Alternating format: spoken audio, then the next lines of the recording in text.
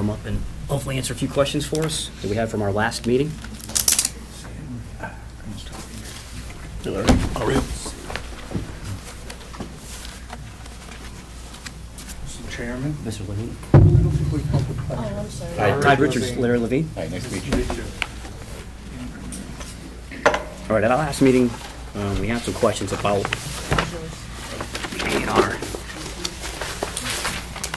I think all the dimension requirements were met, the frontage requirements were met. Questions we had were access, I believe is one of the questions. Or retaining walls, because I believe part of the A&R process is to describe both of those on the property. We have made provisions on the plan you see before Yep. you. The retaining walls are not affected or effective on the non-sublots up here. There are some slightly way back here. Okay. But we didn't see the importance of having them because it really didn't affect the proposed non-sub plan up here. Okay. Mr. Chairman, may I? Certainly. I've actually had the pleasure of actually years and years ago working at this job. And on the upper driveway, there's a retaining wall across the entire front of what will be the remaining lot all along the driveway. The wall's about 3 foot, 3.5 foot in height, and that's what we were concerned about. Tell me your concern. As you come in the driveway, there's a retaining wall across the entire thing. Are you talking on Prospect Street? On Prospect Street. Now, one of my concerns is just that part of our requirements require that a plan show fences, walls, proposed easements. Okay. And again, they don't show them. In my instance, all I'm asking for is to show what's required of the subdivision rules and regulations. All right, with your indulgence, we can revise this plan that you see and put that retaining wall along Prospect Street. There's actually If two. I may, there's the other thing I noticed by looking the other day, it also requires setbacks. You have side yard setbacks, but there's no frontage setbacks. I'd like those included on it. Like I said, I mean, we have a simple list of 12 things, and it seems like each time we get a new plan, there seems to be less and less. And I'm not saying it's anything, with your client or anything. I'd like to see complete plans, I especially understand. when they're being We filed. didn't do those because these structures have been in existence for many years. And in fact, showing the setbacks might be somewhat misleading because, as you know, when these were constructed, they didn't have to have the dimensional setbacks required in the zone because there are houses here that are closer, and so we were able to use the averaging. The averages. Law of Yes, averages. correct. Right. Yep. We can put those in. I mean, that's the reason, That's- because we thought that would be misleading if we put it in, and the board may come under scrutiny, even though in a non-sub plan, not an issue Exactly. technically, Right. but we can put those in. Thank Yeah, you. I think I'd rather have that than somebody say, why is it so close and where's the numbers? It's a lot easier to explain the real reason rather than have somebody go, why is that not there? Okay. So, Just so you understand that it Certainly. doesn't mean, I think in that zone, it's 50-foot setback. Right. I think so. And you won't find 50 foot. Right. Yeah, because I think topography doesn't really help that situation because it drops off substantially quickly. Now, Right. with the driveway, obviously from the looks of it, it cuts across. Is there going to be an easement issued so that that driveway can be continued to be used? And, I'm glad you asked. well, my next question to the board is, can we grant an easement because then that will become a common driveway for two separate lots?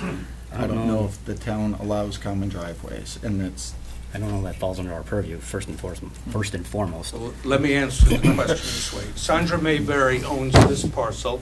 yep. She owns this parcel. She owns them both in fee simple, which means she has total ownership. Right. As long as she owns both abutting lots, there's no reason to create the easement. I've advised her already, one day when we convey, if she conveys one of the lots, it would be at that time that an easement would be created. It would be created if she wanted to retain the use of the driveway to protect her as well as the new owner. But since it's now in fee ownership, and it's a merger concept. There's absolutely no need to have an easement created at this point. Where would be the accessibility from Prospect Street to the remaining lot? Same way. So there would be no accessibility from the new frontage that's created? Well, there is now. Retaining There wall. is now. Do you see Actually, this? that's from the adjacent lot that's being created. That's correct. So what you're basically proposing is this frontage of 141.53 feet, Yep, which would be the remaining, yep. has frontage, well, the only accessible area would be on the side lot then. No problem. If that retaining wall comes all the way across. No problem. She still has the legal right because she owns both parcels. And there's no reason and no necessity to create an easement at this point. Also, 215 Prospect Street, at one time, the driveway was directly from Prospect, all right? This was created because of the slope there, okay? So, to answer the question, they will continue to use the driveway as it's shown. There's no reason to create, because she owns both parcels, to create the easement. If she were to convey this parcel or this parcel, at that point, I would advise her to create an easement and have an agreement regarding maintenance, insurance, etc.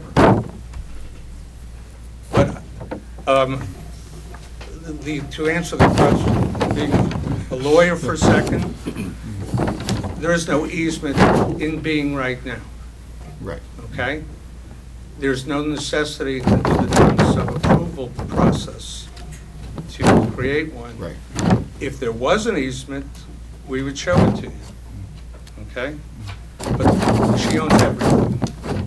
She could put a driveway back here if she wanted, without creating a document.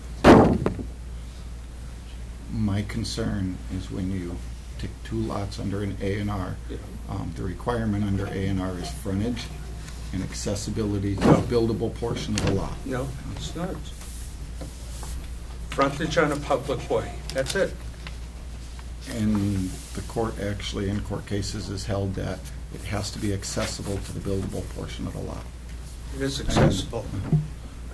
That's part of my concern, is that It's when you don't- accessible right now, When the it'll be plan accessible doesn't show tomorrow. everything, it's very difficult to know if it is or not. Then you ought to ask your attorney.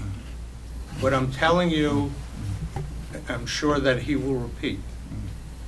Your concern is if this was going to be sold, and we would have the same concern, and at that point it would be created. But But you- this driveway is your access. it's basically like saying in a subdivision, you can create lots and not have to worry about putting a road in. They have the frontage, but what happens when the frontage is on a highway, which is not accessible, but yet, such as in the case in Nantucket, where they wanted to do a common driveway, or such as the case where, even though there was frontage, there was a zoning bylaw that stated that you could not put a driveway within 1,000 feet of another driveway. And with that, basically what ended up happening is, even though they had the frontage, it was unusable frontage. They couldn't get to the buildable portion of the lot from that frontage. So the court in that case, from what I can tell, said that they did not have access to it, and the A&R wasn't applicable. I mean, I may, like I said, I'm just going... First of all, you have a statement here that you aren't saying it meets zoning requirements, okay? Two, the existing building that's on the lot being created on the northerly side is going to be converted to a single-family residence. I did see that on the new Okay. plans. I And- think for tonight's sake, I mean, because there are a couple issues, I don't think we can approve it, but I think that would give us time to check with our attorney, to Okay, ask him. I think it's a fine. very simple question. That's fine. Um, I understand your questions, but under this process, your questions are somewhat irrelevant. You may have Okay. requirements within your regulations to show any easements and stone walls, what your approval or non-approval of a non-sub plan is not based on the accessibility issue because it's frontage on a public way. And it has already in existence the driveway. I'll leave it with that. All right. Thank you. Anybody else want to add anything? No, I think we've got time Not to at do a this little time, research on but, this, and Yeah, go ahead. Zan, we have time to do some research on Right. this, and I need to refresh my memory Okay. on my A&R training to make sure Alright. that I've got the right wording. I don't have that pile Okay. with me tonight. As far as the setbacks on the walls, that's not going to be an issue for you, No. as far as your client goes, right? Do we need a motion to continue? I would suggest that you request an extension, an agreeable extension for you to make your decision, so you don't Agreed, have to. sir. Okay. Do I have a motion to, or can I get a motion to extend the A&R process till next Tuesday? Or, I'm sorry, 2 weeks from today. So moved. Second? All those in favor? Aye. Aye. All right? Thank you. Thank Do you. you want the revised plan before? Yes, please. Okay. Yes, that way if there's anything missing, we can, Yep. all right, and we, Good. if we have to show the town attorney, Okay. we in fact can. Thanks. All right, thank you. Thanks. Nice to meet you. Likewise. Larry, thank you. Thank you. Thank you, sir. Thank you for your patience. This is the legal notice, Take care. and these documents. See that? I'll bring that up. Thanks. All right, next up we have a special permit and site plan review for gas station and convenience store on the corners of Chestnut Street and Shaker Road. The applicants here would like to step up and give us a presentation, and we're going to ask some questions amongst the board. We're going to open it up to the public. Then we'll bring it back to the board for final comments and/or questions. Good evening. Can I have you guys have your name and addresses, please, for the record? Excuse me, hold on. Legal notice first. Let me Yeah, get, let's, legal minutes? Or the legal? yeah, I want to get the names and addresses for the record, or you want to do the minutes first? Right, go use the minutes. All right, we got a couple things to read into record. And I'm going to ask everybody to speak loudly and clearly so the mics can pick it up for the folks at home. Mr. I guess Richards? that's me. That is you, sir. East Long Meadow Planning Board public hearing. The East Long Meadow Planning Board will hold a public hearing on March 11, 2014 at 6 o'clock in the Town Hall Meeting Room, 60 Center Square, East Long Meadow, Massachusetts, for a special permit and site plan review submitted by Chalmers Enterprises, LLC. The proposed project is for the construction of a gasoline station with convenience store located at 275 Chestnut Street and 227 Shaker Road. The East Long Meadow Planning Board will hold a public hearing. That's okay, you don't have to do that one. Save yourselves a few minutes. Yeah. Site title, untitled. Site location, 275 Chestnut Street. Applicant is Chalmers Enterprises LLC, 1 Marriage Place, Springfield, Mass. 01144. Owner is Chalmers Enterprises LLC, same address. Security system, exterior lighting, yes. Interior lighting, yes. Alarms, yes. Recommendations, yes. Exterior lighting should be installed to minimize the impact of surrounding residential properties. Signage, yes. Any signs should be installed so they do not impact the visibility of vehicular operators entering and exiting the site. Consideration should be given on any signs impact on visibility at the intersection. Traffic impact.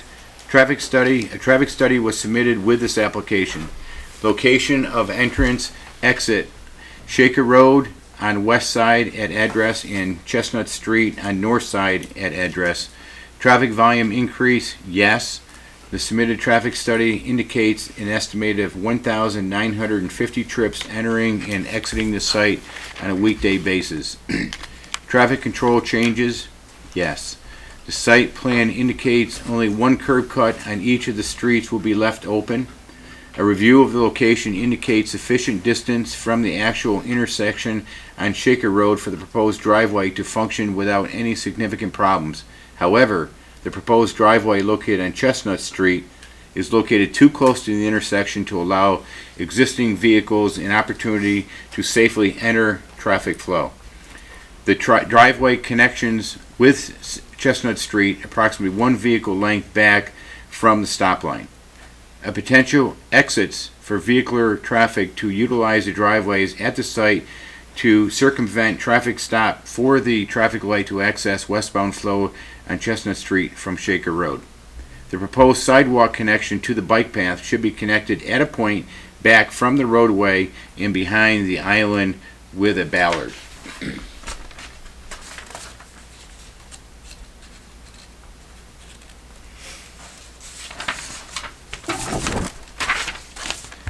Center lines for both driveways and arrows on pavement to indicate lanes for entering and exiting the site.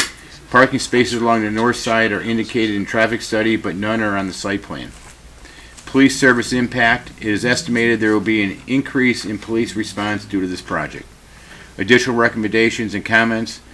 Any plantings should be located so as not to interfere with vehicular operators' visibility entering and exiting the site. Additional consideration should be given to visibility at the intersections. This too. And that's, That's We're all set with that? or you want to read that? No. Okay.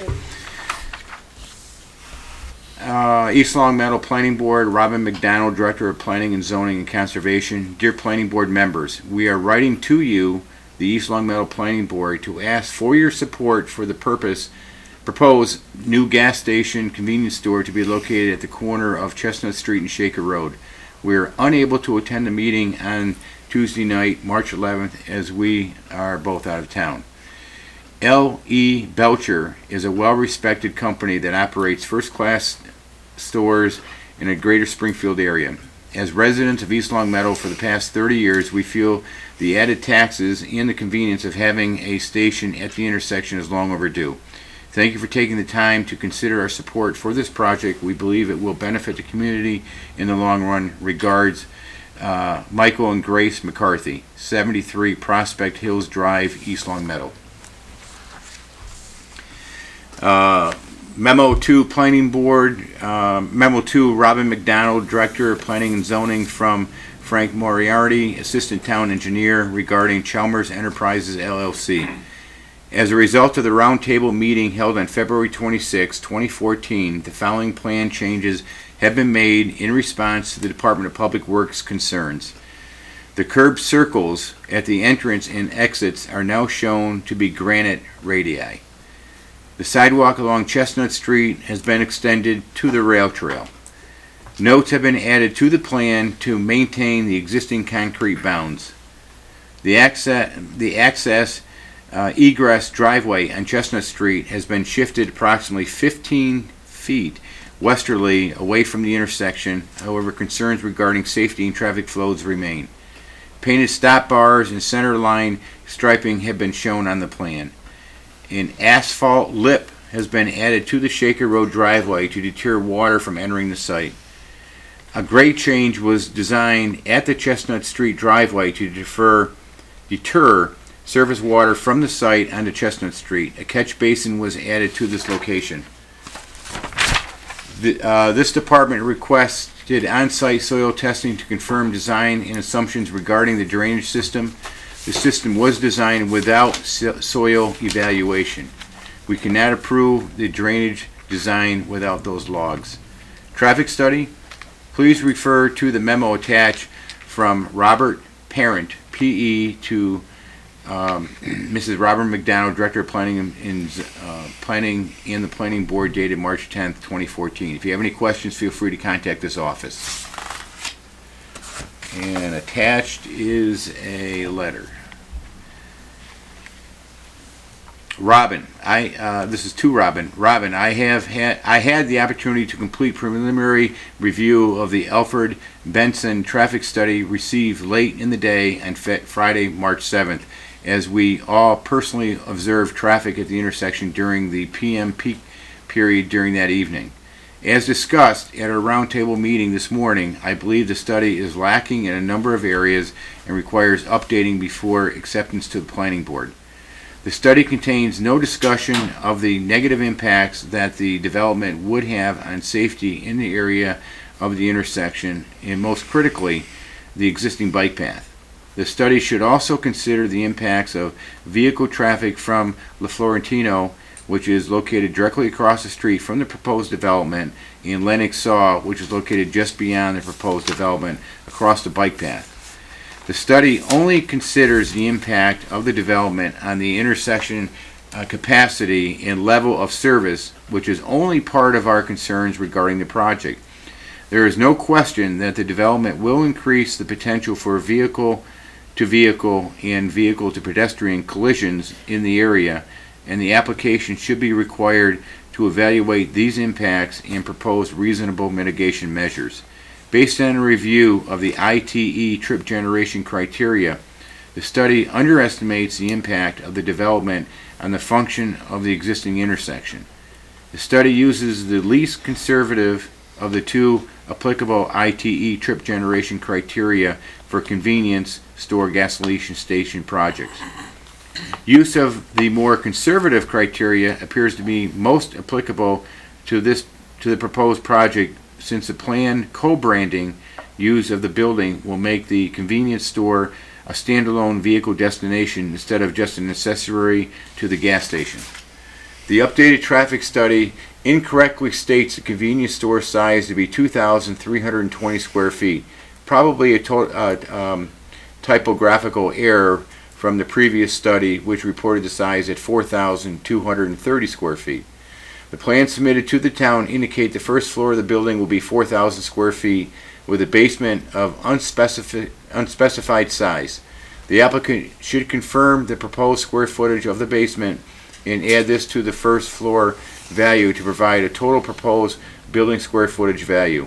Trip generation rates should be based on the total square footage unless the applicant can conclusively demonstrate that a portion of the basement square footage is not used to support the first floor area in the same manner that the storage space will typically be counted in the total square footage of a single story convenience store.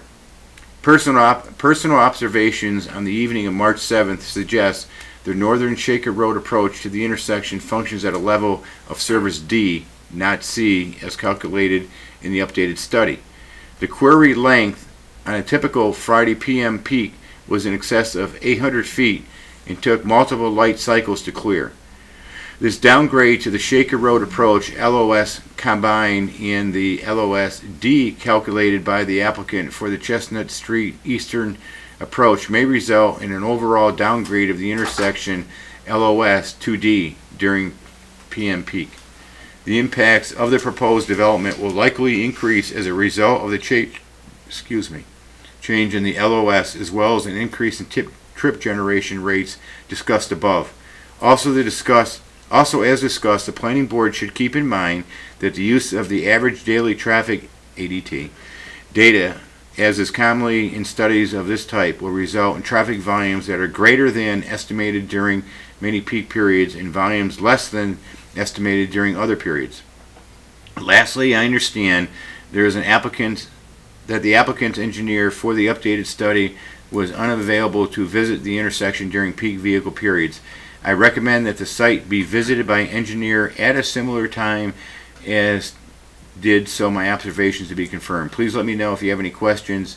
Bob Parent, PE, Superintendent of Public Works, Town Engineer. There's nothing else to read? Thank you very much. All right, gentlemen. Good evening. My name is James Martin. I'm a lawyer with the law firm Robinson Donovan with offices at 1500 Main Street in Springfield, and I represent Chalmers, one of the applicant here tonight. Chalmers is a real estate holding entity that is owned by the Davis family. The Davis family is, I think, well known to most of you here in East Long Meadow, former owners of American Saw and developers of Great Woods, and initially the permitting owners of the fields at Chestnut. We have a group of people here tonight that I'd like to introduce you to. The Davis family is represented by Drew Davis here. and I'm their attorney. We have our two engineers here, Mark Smith. Mark is very experienced in terms of designing gas stations throughout New England. He's with the Benesch Company. And then we have Steve Ullman. Steve Ullman is a certified traffic engineer. And Steve, as you'll hear through our narrative, was brought into this process to do the studies that the town requested during the various roundtables and discussions. You know, the Davis family's owned this parcel for a long time. People remember, it's been vacant since Mr. Davis' Jim tore down Country Corners quite some time ago. And for a long time, as they've looked at what to do with that property, they've been looking for what they thought was a good use for themselves, for the town, and balancing that with the right partner. And they reached a conclusion that there was a need for a service station and a convenience store at this location in towns, and they sought out a partner to develop this because they're not gas station operators. And they were pleased to find the L.E. Belcher Company. They are a local company. They are here represented tonight by Ed Huff, the president, right here. And they have David Ryan. David's right there. And I know we also have Nate. There's Nate Dale right there, and they're represented by Jim Shields, their counsel.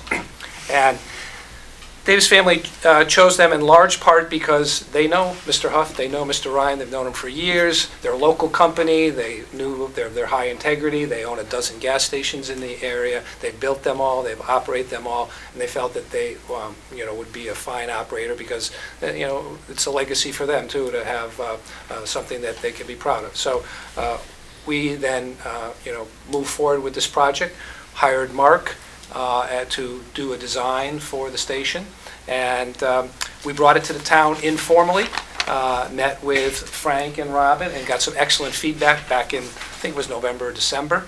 Mark revised the plans, and then we set about filing the plans for site design review, and we had a lively roundtable the first time around, and got excellent feedback. And it's a great thing that the town has this system because it lets you vet a lot of things before you get to the public hearing. And so we vetted a lot of things and got a lot of feedback, and a lot of the things you heard about from Mr. Morandi's report were done. Some change in the granite curbs, some flow issues, and some pack lighting, moving the handicap space. I think we've gone through the initial list, and every change was made to the plans at that time that were requested by the town. The issue remained traffic, and at that first roundtable, we had submitted a traffic study by a company out in Westfield that has done traffic studies for various projects here in Westfield. The superintendent asked for a traffic engineer analysis, not just a count.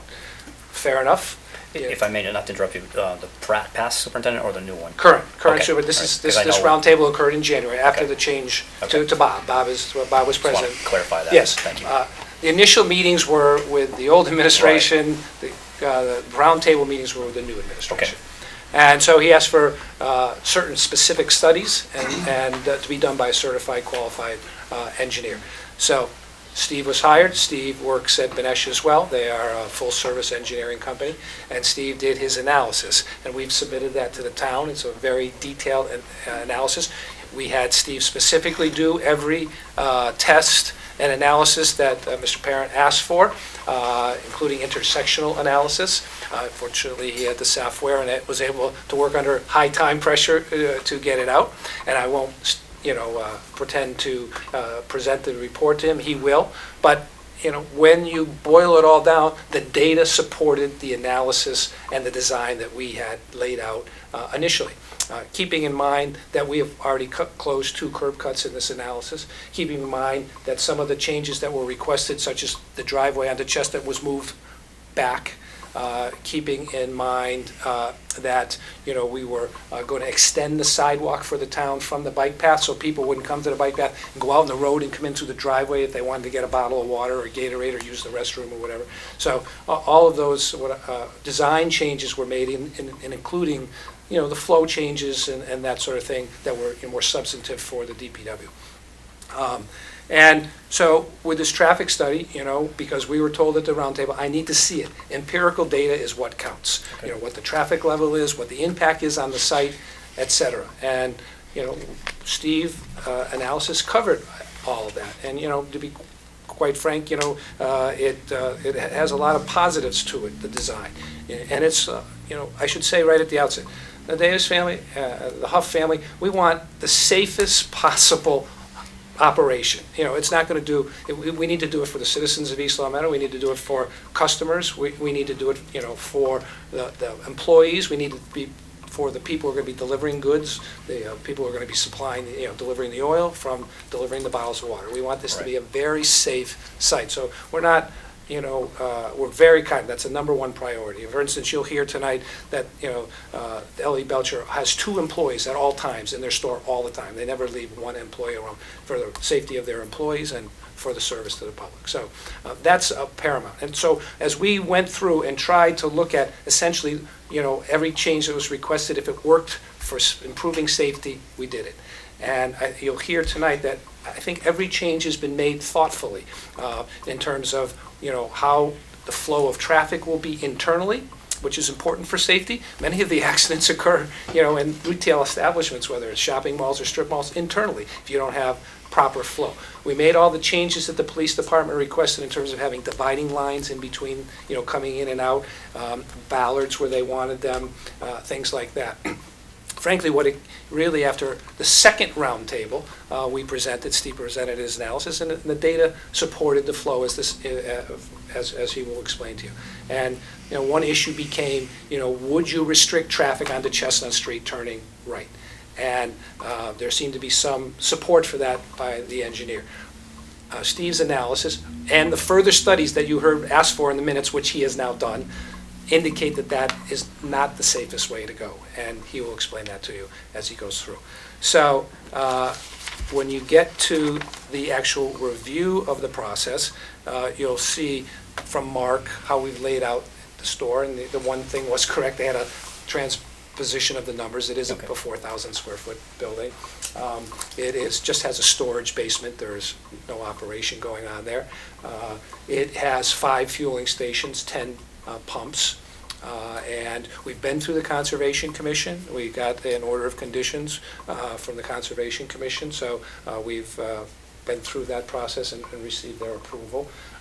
We've taken, you know, the best measures we can to give certainly as much barrier and, you know, protection to the neighbor to the north on that side, as you can see from the green space that's going to be there. The landscaping around the front is not going to obstruct. In fact, this, you know, the development of this site will actually clear that, all the sight lines of that traffic, even though there will be a building there, but the building will be set back. But, you know, the elevation will be brought up, it'll be flattened, and it'll be lower. That ground cover is decorative landscaping. It's not going to hinder visibility at all. And so, you know, we feel that we have tried to do the best we can to address all of the issues and make this a very safe and user-friendly operation. We've gotten great feedback from the community that this is a resource that is welcome in this area of the town. We also get, we believe, and the town gets and Steve will address this, the added benefit of, you know, people who are coming through, particularly from the south, through East Long Meadow and going to the Rotary to get gas or going further. This will somewhat dampen or lessen that traffic. I think what you call bypass traffic, Steve. So we get the benefit of that as well. And Steve will give you all his analysis as to why the restriction on right turn is not safe, or is not as safe as what he has proposed. And I'll let him scientifically describe that, and then if we can wrap it up in a summary there. So without further ado, I'm going to introduce Mark to give you the general layout, and then Steve will present the traffic analysis. Any questions for me before we start? Okay, my name is Mark Smith with Alfred Benish & Company at 90 National Drive, Glastonbury, Connecticut. And yeah, it's easier for me, I think, to point to the board, so I think that's okay, Robin, as long as I speak loudly enough. Okay. You're probably familiar with this site, most of you. This is where the bike trail is. So currently, It's just a formerly developed but currently undeveloped site. We do have access to all the utilities, gas, water, sanitary sewer. Drainage right now drains to the northwest corner towards that wetlands that was mentioned.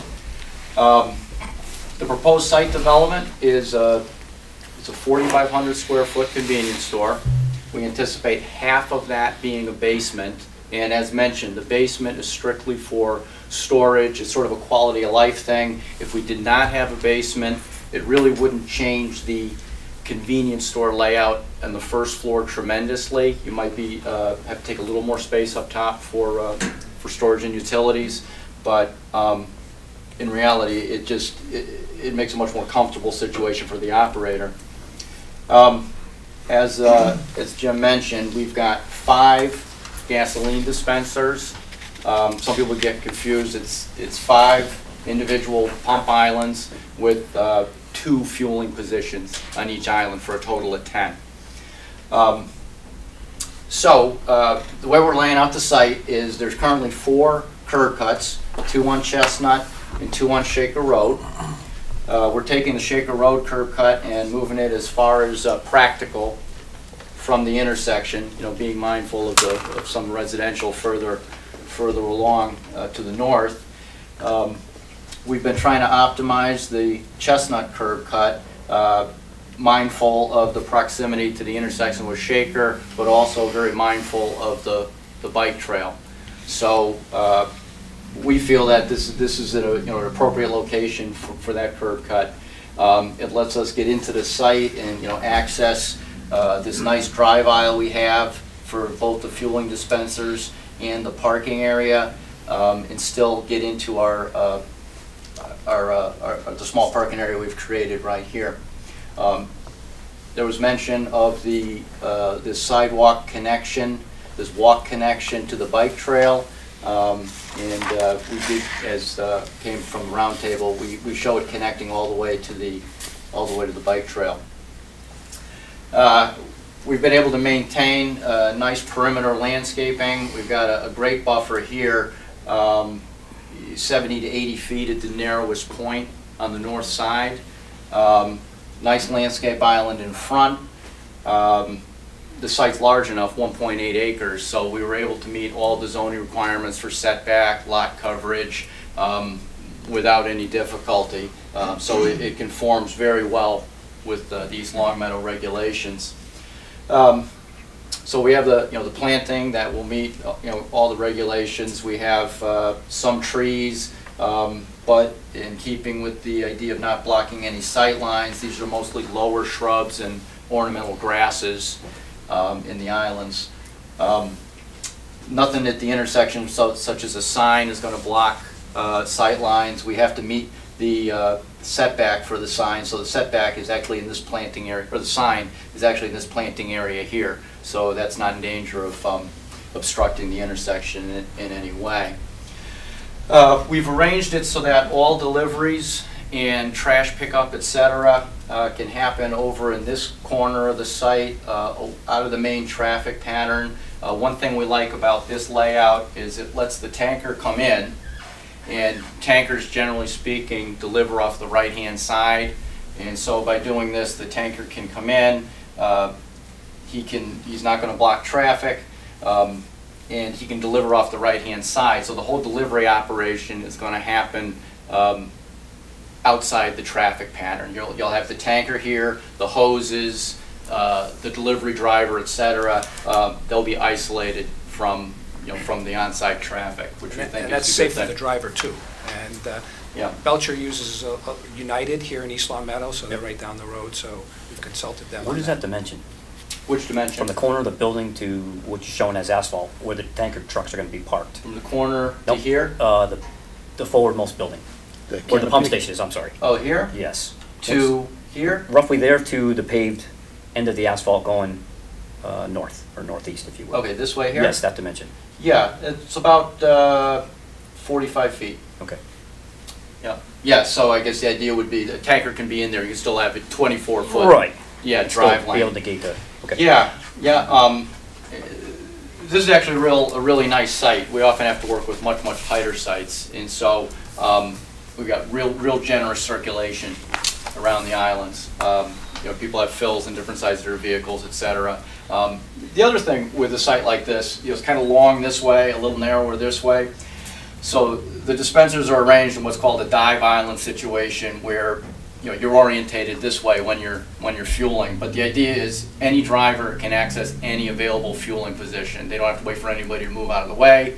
Nobody has to back up to leave if someone is fueling in front of them and they're not done yet. So it's really pretty much an ideal situation. As far as stormwater management goes, we've maintained the existing drainage patterns.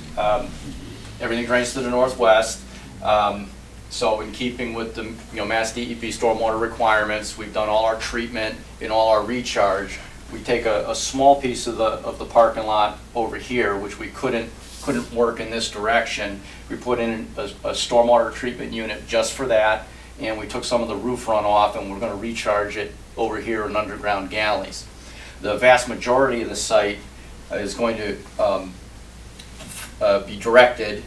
Anything that's paved is going to be captured in catch basins and run through a treatment unit.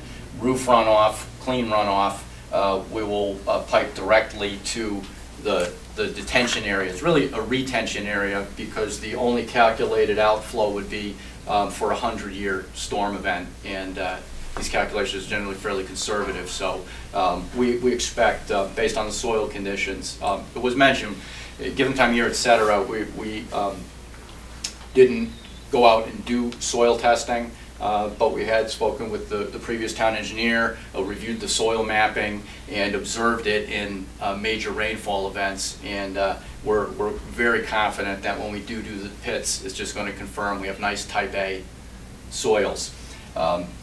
But we've done a very conservative design. And after the stormwater travels through the catch basins and the treatment unit, we have an isolated floor bay for additional settling before it would even go into the main part of the basin. And as I mentioned, we expect it all to recharge, but we do have a 100-year overflow. Yeah, I guess at that we do have a concept for the building.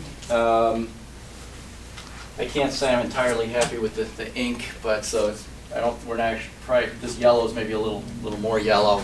At this point, the applicant is not certain what fuel brand it would be. L.E. Belcher does brand themselves, depending on the location and situation, as Citgo, Shell, Irving, or Gulf. So we can finalize this image, once we know the brand name. But the idea is that it'll be a pitched roof, clapboard type structure with this a gable entrance feature. And I will say from the beginning, when Drew Davis contacted me, the goal was always to make this a very nice neighborhood type station, and so that's what we're trying to create here. I guess the only other thing I'll mention is we have left room for some outdoor seating, basically a patio, which we think would be a nice feature. We had plenty of room to do it, and so we proposed some seating areas here, and I imagine that's something that some of the bike trail folks might take advantage of. Mark, could you comment on the lighting, please? Yeah, it's you have a photometric plan in the package. We kept the perimeter lighting to a minimum. Where we really want the lighting is underneath the canopy, but in any event, it's all LED lighting. That all filling stations are going to LED lighting. The beauty of it is you can direct the light where you want, so we can minimize any spillage off-site. And if you look at the photometric plan we provided, you'll see extremely low lighting levels around the perimeter. And the canopy lights are flush mounted to the canopy deck. They're not the old style where the lenses drop down and you could basically see the lighting element. It's benefit to everybody. It's an energy savings, and it's much more neighborhood friendly than the older style. and fire suppression system? Yeah, well, as part of this self-serve filling station, and this will be actually formally approved through the state fire marshal, they will have to have a dry chemical fire suppression system. That'll be installed by a licensed installer. It'll be, reviewed by the local fire marshal. The ultimate approval comes from the state fire marshal.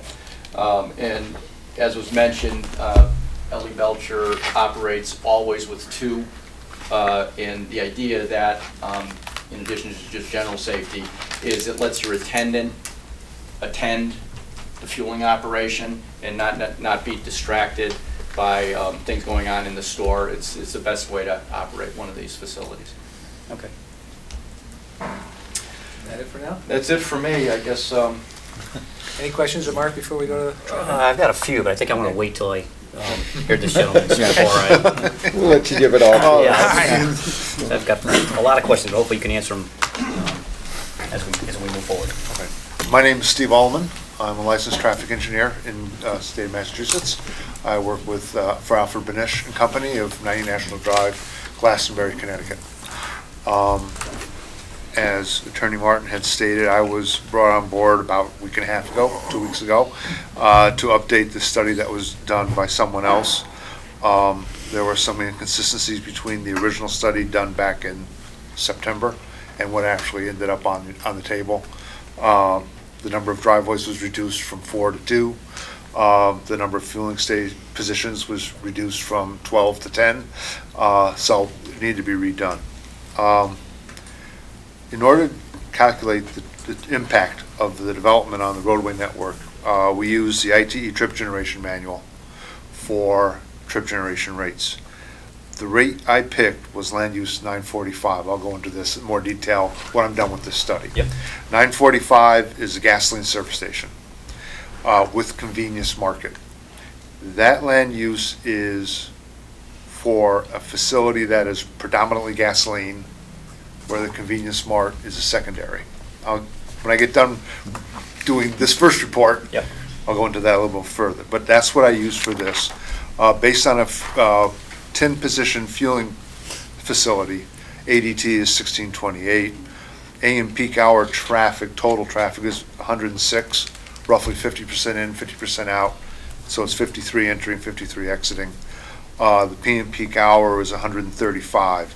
68 entering, 68 exiting. The original study done for this facility assumed pass-by trip generation on Shaker, at the intersection of Shaker and Chestnut. Pass-by traffic is that traffic that is already on the roadway, going someplace else, and stops at your facility. Okay. So pass-by traffic is if you take a reduction at those intersections for that phenomenon, but not at your driveways. The study took a 50% reduction at Shaker or Chestnut. So the driveways had the full trip generation, but what was at Shaker or Chestnut was half that amount. My study, I did not do any pass-by trip generation. That was at a request of Mr. Parent, Bob Okay. Parent. He doesn't feel it's should be used here. 50% is probably a little bit on the high side, but you are going to have pass-by here. People come from Connecticut, go to the Rotary to buy gas and go home. Those people will still come to Massachusetts to buy gas. Hopefully, a number of them will stop here. But they're still going through the same intersection of Shaker and Chestnut. So you will see less traffic than I've generated. But I've done a conservative analysis. I did capacity analysis based on the 2010 Highway Capacity Manual, using the Synchro 8 software package, which analyzes the entire system, not just one intersection at a time. Existing levels of service at Shaker and Chestnut are level service C, based on the analysis. With my volumes, it's still level of service C in the PM, both in the AM and the PM peak. The PM is slightly worse. The overall delay in the PM existing is 24.7, almost 25 seconds. Average delay per vehicle. With my original calculations, it bumps to 26.3. Okay. Okay. The site drives. The Shaker Road at the site drive operates at level service A in the build condition. During the PM peak, the site drive would be an average delay of 17.6 or a C. The average delay for left turns turning left are 8.7 seconds. It's an A. The queue length is less than a tenth of a vehicle, calculated over the hour. By the way, these analyses are based on an hourly volume, an hourly period, the heaviest hour during the peak period. Certain 15-minute intervals will be heavier, certain 15-minute intervals will be lighter, but the analysis methodology is based on an entire hour for the peak period. This point, I want to talk a little bit about the driveway locations. As mentioned in both the memos, we've moved the Shaker Road driveway about as far north as we can on the site. And it's a good distance away, and I think everyone is in agreement that's a good location for the driveway. It's beyond the La Fortuna. I've lost the name of the bakery. La Fortina. La Fortina. It's north of that. It's away from that as far as we can really go on there.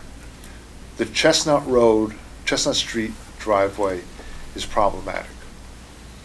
My first look at it as a traffic engineer to help traffic congestion is get it as far away from Shaker as we can get it. The problem is the further away you get from Shaker Road, you have the bike trail. And you have people turning right out of the driveway. From my experience and my education as a traffic engineer, having the driveway closer to Shaker Road is an operational capacity issue. Things break down, don't work as well as if it's further away operationally. In my mind, the closer you get to the pedestrian crossing, that becomes a safety issue. The further away you are allows the driver to pull out of the driveway, get turned, get moving, and become aware of his surroundings. I don't know if you've ever really paid that much attention to it. I pay a lot of attention to where people put speed limit signs. They always put them 100 feet beyond the intersection. And you'll find if you actually pay attention, as you drive, you make the turn, by the time you're paying attention to the road, that speed limit sign is behind you. So from a pure pedestrian standpoint for the pedestrian bikeway, you want that driveway as close to Shaker Road as you can get it. So we're juggling a position here. We moved the driveway a little bit further towards the bike path, about 10-15 feet. That puts it more than 50 feet now from the stop bar, which allows queuing for 2 vehicles. The post-development volume analysis shows that I need queuing length of about 35 feet, around 2. So left turns on 95% of the time will be shorter than from where the driveway is, so you'll have room at least to get around left turning vehicles during the peak period, during the PM. The next part about the safety of the pedestrian crossing is the signage. The signage out there is just one sign. It's a 30 by 30 sign, and it's the old standard warning sign yellow out there. Nowadays, the MUTCD allows you to use a bright fluorescent sign. You're most familiar with that at school crossings. However, that bright fluorescent yellow can be used and should be used at a place here too, at a crossing. And I made a suggestion of basically a 3-sign panel. And it looks like overkill. You say, why do you need a trail crossing sign? Why do you need the downward arrow? It's again, I want to get as much of that fluorescent yellow sign in the driver's eye as they're coming up Chestnut towards the bike path. I would believe that would be an improvement, not the end-all be-all, but I think it's an improvement to what's out there. So based on my original analysis, my study, I believe everything would operate safely and efficiently with the way it is currently designed. Based on Monday's meeting, Bob brought up the issue of the trip generation rates that I used. I used land use 945, which is gasoline, service station with convenience market. Bob believes that we should use 853, convenience market with gasoline pumps. Now, I'll read you 853, the first 2 sentences first, before I go into why I selected 945. For 853, the convenience market surveyed sell gasoline, convenience foods, newspapers, magazines, often beer and wine. This land use includes convenience markets with gasoline pumps where the primary business is selling convenience items, not fueling motor vehicles. Land use 945, gasoline service station with convenience market, is this land use includes gasoline service stations with convenient markets where the primary business is the fueling of motor vehicles. Okay, that's what I have to go on when I select Okay. land use for facilities. Typically, when I'm looking at these kind of things, I've done half dozen or dozen. If I'm at a point where there's a convenience market with 6 or less fueling positions, to me, that's more of a market than it is a gas station. This has 10 fueling positions. So I picked 945 for use. However, based on Bob's comments, I decided to go out and see what would happen if I did the trip generation and analysis based on 853, land use 853, convenience market with gasoline pumps. Now, this is where the square footage comes into play. Gasoline, 945 gasoline service station with this, we do the trip generation based on fueling positions. There are 10, because that's the primary business. 853 is a convenience mart with gasoline pumps. The primary business being assumed to be the market. And that means you need to use the square footage of the market for the trip generation rate. I assumed a 4,500 square foot facility Okay. to do trip generation. That says the ADT is 3,803 as opposed to 1,628. The AM peak hour generation would be 184 as opposed to 106, which is 92 entering and exiting. And the PM peak hour would be 229 as opposed to 135. Just so you know that convenience 853 does allow you to do the generation based on number of pumps. That's in the middle. So I'm using square footage for this analysis. When I did the analysis, I found that the overall level of service at Shaker Road at Chestnut is still level service C during the morning and afternoon peak period. All right, if I may, could you read the definition of level C and level D so that Sure. way Okay, everybody's got a little bit better understanding of what's... The classic definition is more of a not the feeling- correct- Inner A, B, C, D. Yeah, there's A, B, Okay. C, D. It's just like grading in Right. paper.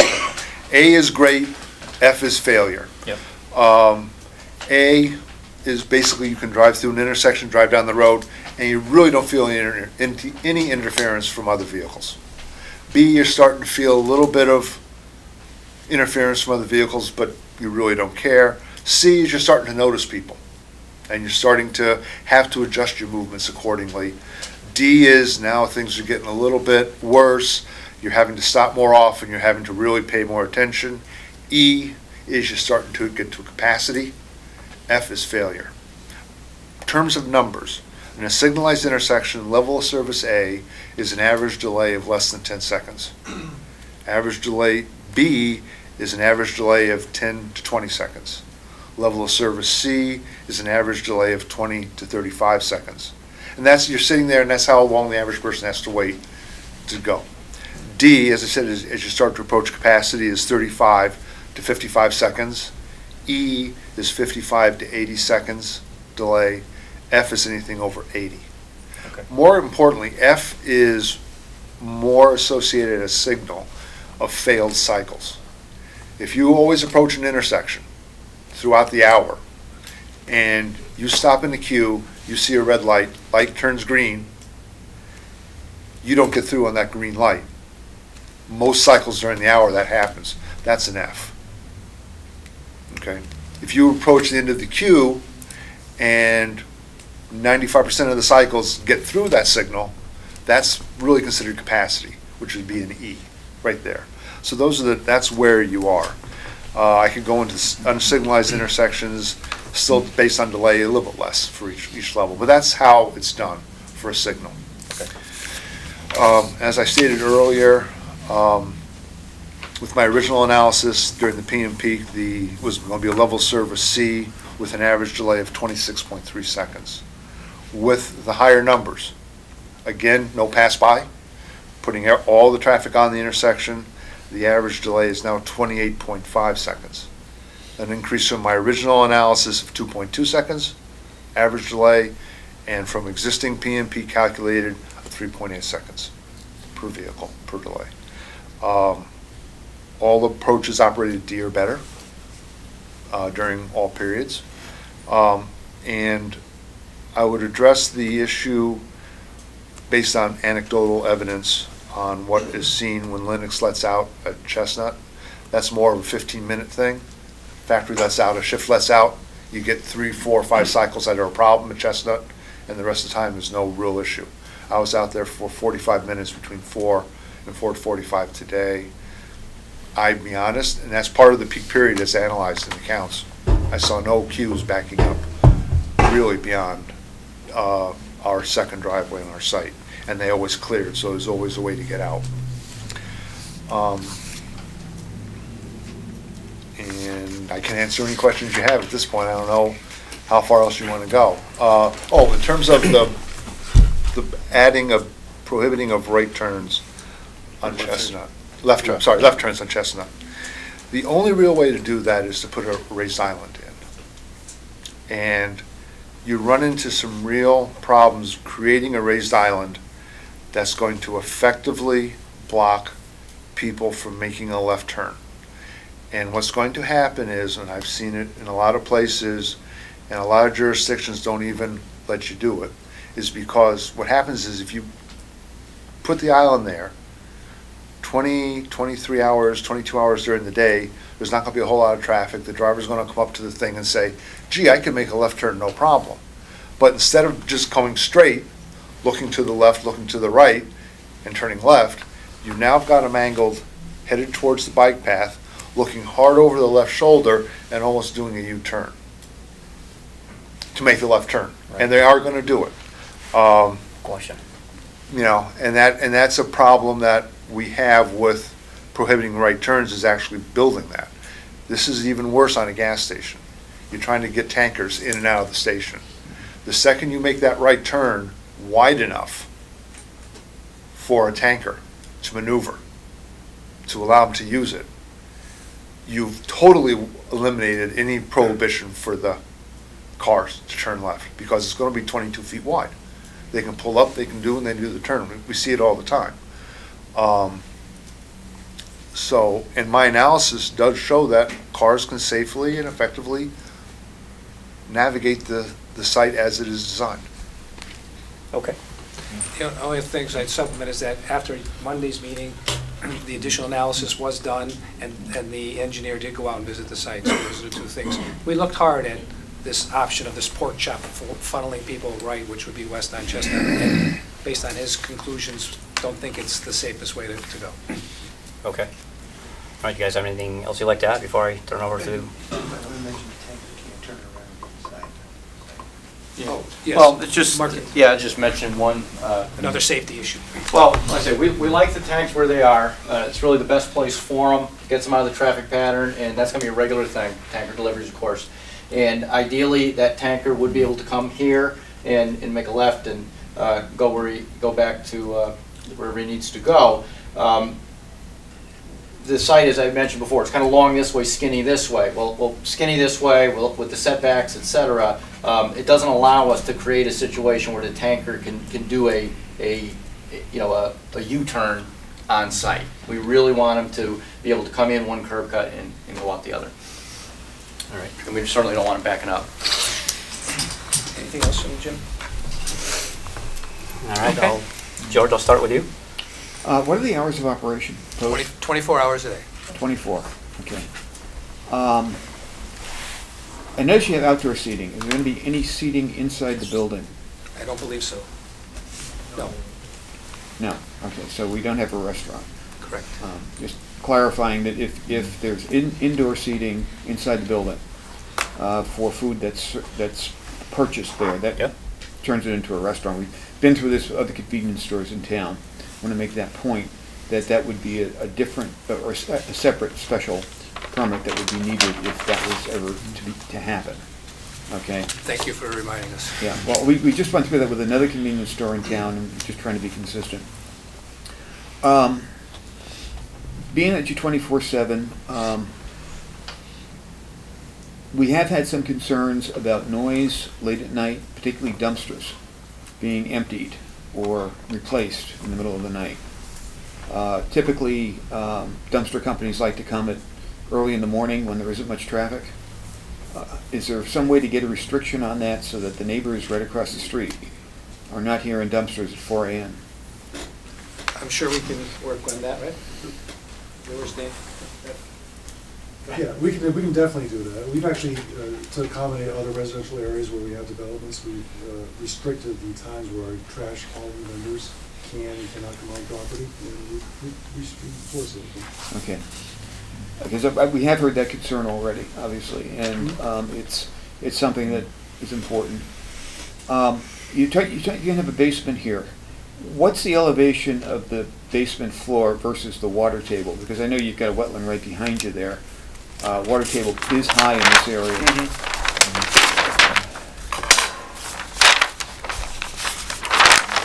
We've got, the basement finished floor is at 217.76. And so that's the basement finished floor. And where the wetlands are, it's 215. So we actually wanted to make sure we could put a footing drain in there and get it out by gravity, daylight it. Right. So yeah, so we intended to get up above the water table. It's East Long Meadow. It's an issue we have all the Yeah, time. yeah. Yeah. But last question I have, and I'm sure other members have the same issue.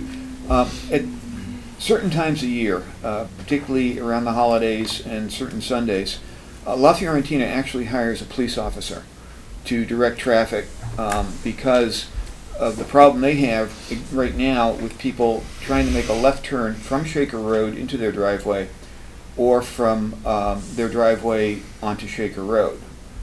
And I've seen it where, unfortunately, there's 3 lanes on Shaker Road all the way up to just before your parcel starts. At that point, it goes to 2 lanes. You lose the turning lane, the middle turning lane. And you know, it would appear to me that if someone were trying to make a left turn from Shaker Road, which we see all the time, into La Fiorentina, and it backs up traffic, and then somebody's trying to make a left turn from Shaker Road into your place, you've got 2 conflicting left turns, and nobody's going to go anywhere. How do you see that working out in real time? You're the traffic guy. Take a left at the light on Shaker and then a right into the front at Chestnut. Well, that would be what a smart person would do. The other issue, I know, I was actually sitting in the La Fortine Plaza. One of the issues there is the grade difference of the parking lot. I actually saw 2 vehicles bottom out terribly pulling into the facility. I think that's part of the problem, that people, at least turning into there, that's part of the problem. It's probably a problem coming out as well. People are afraid, so they're moving more slowly. In terms of the gridlock, you hope it doesn't happen. There's nothing, there's no real way to do it unless, even if there's a left turn lane there, you may still have that problem. As was brought up, I would hope people would, if there's a lot of traffic at La Fortina, that they would then use the Chestnut Street Drive. Which has a left turn arrow, Right. Which would make much more sense. I just needed to raise the issue because it is an issue right now, particularly at Christmas and Easter and certain Sundays when they do a tremendous, actually the day before those holidays, when they do a tremendous load of business. I mean, they actually hire, on their own volition, they hire a policeman to direct traffic at those times. So I just want to raise that issue. And that's all I had to discuss. And I would also hope that during those times when the officer's there, that he would be cognizant of our driveway as well to make sure that gridlock. Not that he'd help our driveway per se, but he would help eliminate the gridlock. Yeah. Okay. Mr. Page? I just wanted to point out that there, if that experience happens, there'd be signs like do not block the driveway, do not block the entrance, that they would have experience with. Okay, yeah, I mean, I've seen those signs at the F.L. Roberts at Westwood and North Main, which is also a very high volume station, which somehow manages to function. Well, and they've got a car wash there as well. They do a huge volume of business, and somehow or other the traffic seems to work there. So I'm not being negative here. I'm just raising some issues that have been pointed out to me and that I happen to be aware of. Thank you. Mr. Chairman? Actually paint that in the roadway, do not block the driveway. Yeah. Okay. First question is on the basement. Basement of the building. It sounds like you're really not sure how many square feet it's going to be. Well, I mean, is it definitely going to be half the building, full building? Because I think the storage area. Not the full building, it'll be half or less. It's utilities down there. We use it for storage. I mean, paper goods. We generate a lot of paper, in the registers. I guess my question is the entire building going to have a full basement under it and then only half used? No. Oh, okay. Half And the basement. square footage, I believe it makes a difference as far as, even for storage, as far as the amount of parking that's needed. Is it 3,000? 1 per 3,000. 1 per 3,000, so If if you it want- ends up being 3,400 square It won't feet. be, it'll be less than 2. Okay. Or And Robin pointed that out at one of the roundtable meetings, and we added a parking space just to be sure, but it's going to be about half. Okay. Well, the other thing to note is with the additional storage space, it cuts down on the delivery truck traffic because we can take in a larger paper good delivery, and so it's less deliveries because of the storage. Okay. I noticed in the front corner you were talking about signage, a ground sign. Do we have any idea exactly what type of ground sign are we looking at? The sound in the front corner, correct me if I'm wrong, is a flag, it's required by law, you have to have a flagpole sign showing your prices. Okay. And whatever brand goes with it, am I describing it correctly? So if it's Shell, it has the Shell and the yellow colors, and it has the, 3 grades of gasoline, and you're required by law to have that. Okay. In the That's what's allowed, that's what will be Yep. out on that corner. I just, like I said, just trying to get a visual of it. In the canopy, typically they'll do Sunoco, Irving, or whatever. Is that all The brand backlit? colors. The brand colors and all on it? Correct? Obviously, depending on which brand is Right. chosen. Right. And at this time, we still don't know what type of co-branding is going into the building. That's right. Part of these is, there's a lot more traffic typically, at least from what I've seen with, let's say, a Dunkin' Donuts, people running in and out on their way to work to grab a coffee, as compared to, I don't know, maybe a Subway, but that's at lunchtime. Like I said, it's just, and that goes to the traffic study as to, I mean, a 4,500 square foot building, to me, is a convenience store to where a lot of people will be using it as a convenience store. I think this probably falls somewhere in between those two reports. Which is why we did both studies, so we wanted to answer the question of the superintendent. All right, I'm going to just, not to interrupt you, I'd like to follow through that. Right now, you're showing a convenience store, but you're also showing space for a future entity, such as a Dunkin' Donuts or a Subway. Did you factor that into your equation? No, there is no way to factor that in. This is, when you're using these generation rates, they're based on studies at real places. Okay. So within there, while I haven't gone into it, within there, I'm sure there were stores with Dunkin' Donuts, with Subways, with Hardee's, with, I actually know one by my daughter's house that has a Burger King with it. Spinks down in South Carolina. They do a lot of Burger King and Hardee's with theirs. And these studies are done at real places. They're not just theoretical numbers. The generation rates are based on studies of actual facilities around the country for the past 20, 30 years. Okay. And that's the database that the superintendent asked us to use, because it does incorporate those potential options. I want to clarify Yeah, that, because no, that definitely would change. that's in there Yes. now. Whether now I would also state that, and I've stated at the meeting, these numbers would be low if there was a drive-through. But there is no. A drive-through, Right. a drive-through is a different animal. Well, which creates more problems. But that is something that is not included in these numbers, okay? Okay. But, when you have, some of these facilities are up to 10,000 square feet in this land use. And I gotta believe those have, those are the Burger King ones, like I've seen. Ralph, I'll let you finish, Corey. Nope, for now, I think I've touched on the Ralph, basics. We've seen Ralph 5 times. He knows the project as well as we do. He's been to every For round right table. now, for right now, thank you. I had a couple of concerns. For delivery-wise, where is everything going to get delivered? Is it going to get delivered in the front of the building or in the back? We've got some tables and chairs there, No, we set this up so that here are your parking spaces across the front. Yep. They end right here. Okay. This is our dumpster, which is fully screened. Yep. We did put a tree there, but also it's, we got a cedar, fence type enclosure Right. with a metal frame.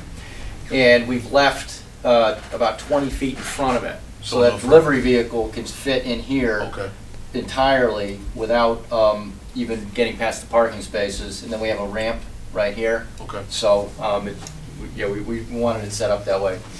Okay.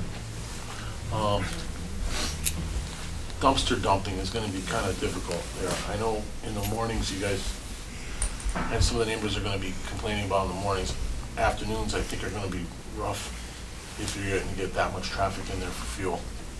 I think that's one of your Well, I issues. think he said he's willing to restrict it in a, Right, we can, Yeah, timing is 11 gonna be o'clock, 1 definitely o'clock. crucial. we can certainly pigeonhole our hauler to a specific time frame.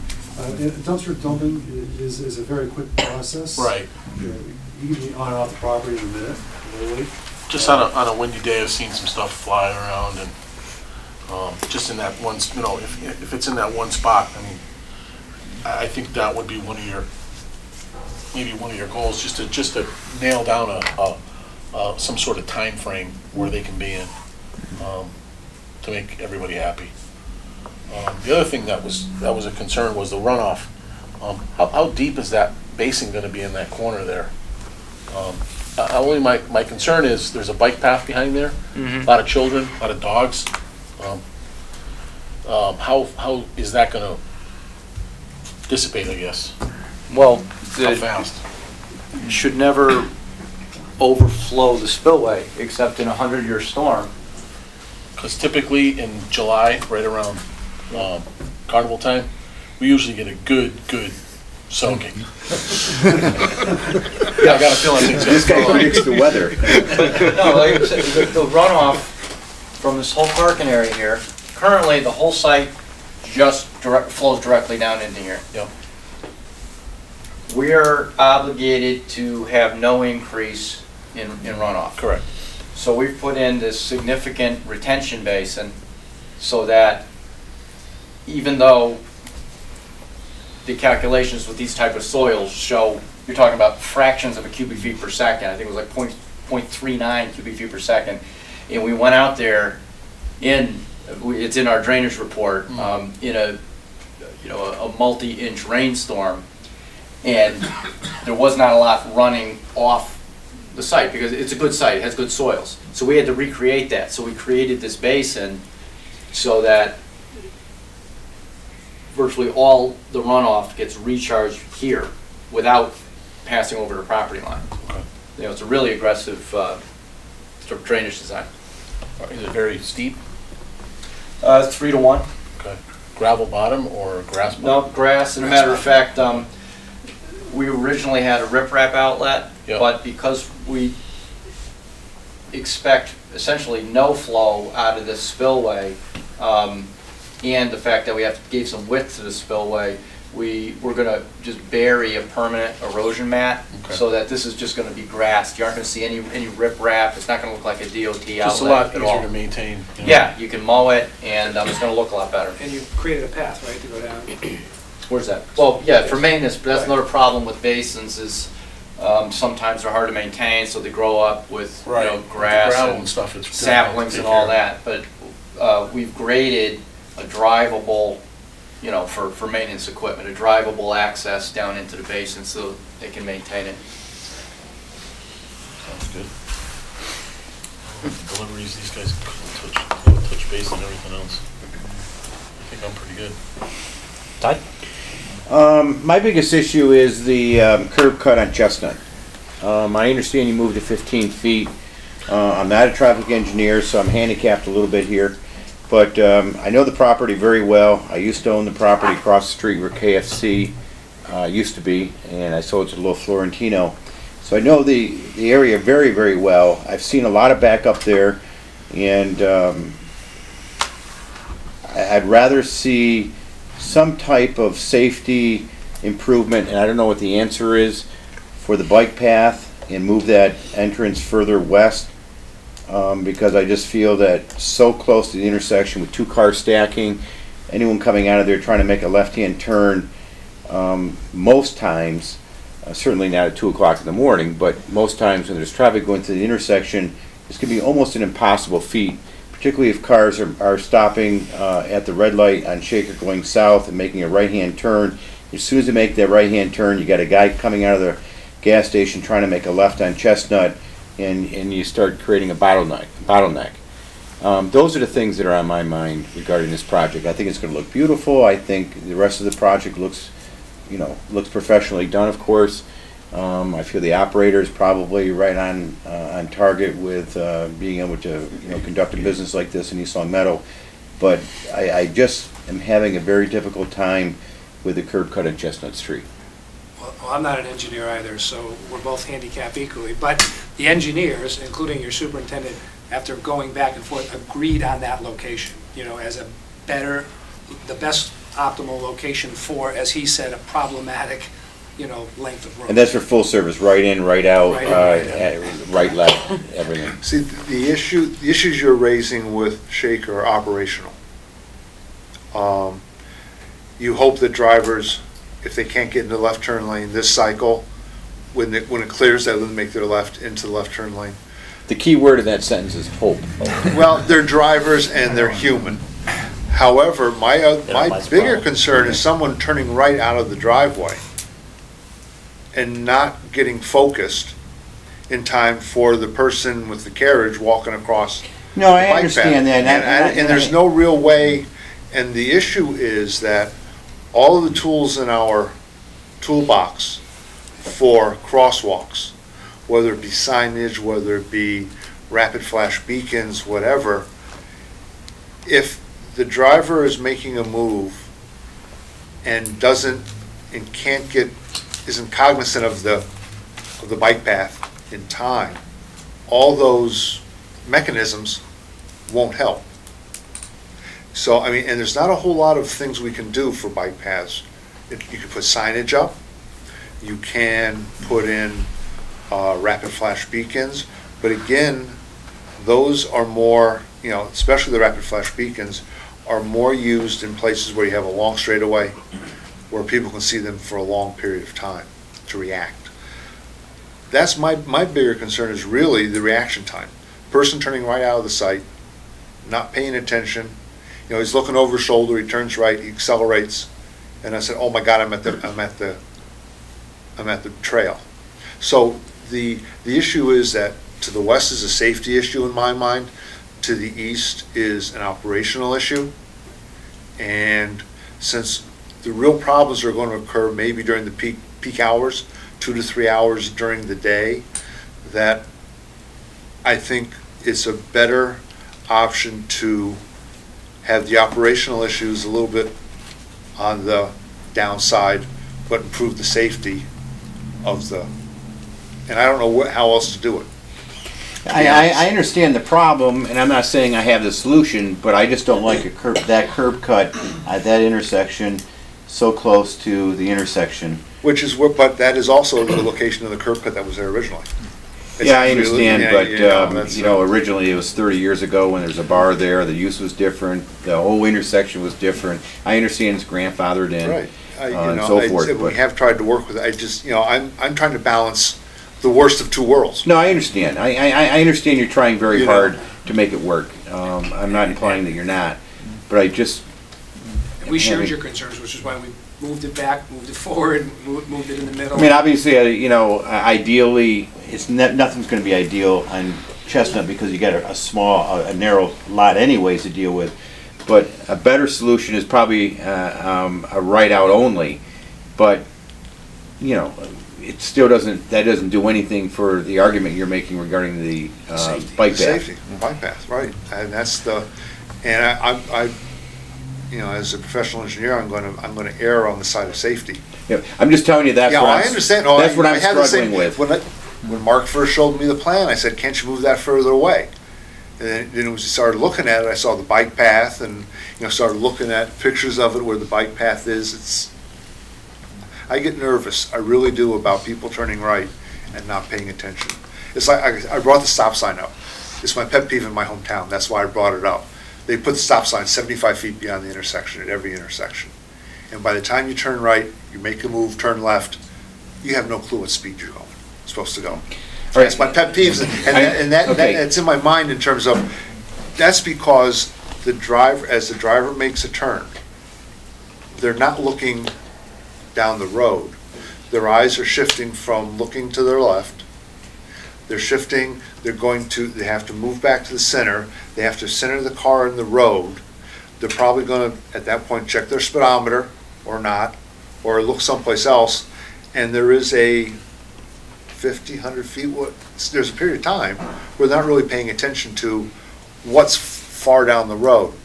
Now, the other thing is that when you are turning right, the way you look is you look right, you look left, then you make your move. Well, when you look right, there may not have been anyone in the crosswalk. You look left, someone walks in the crosswalk, you turn out, and then all of a sudden they're there. That kind of makes me nervous.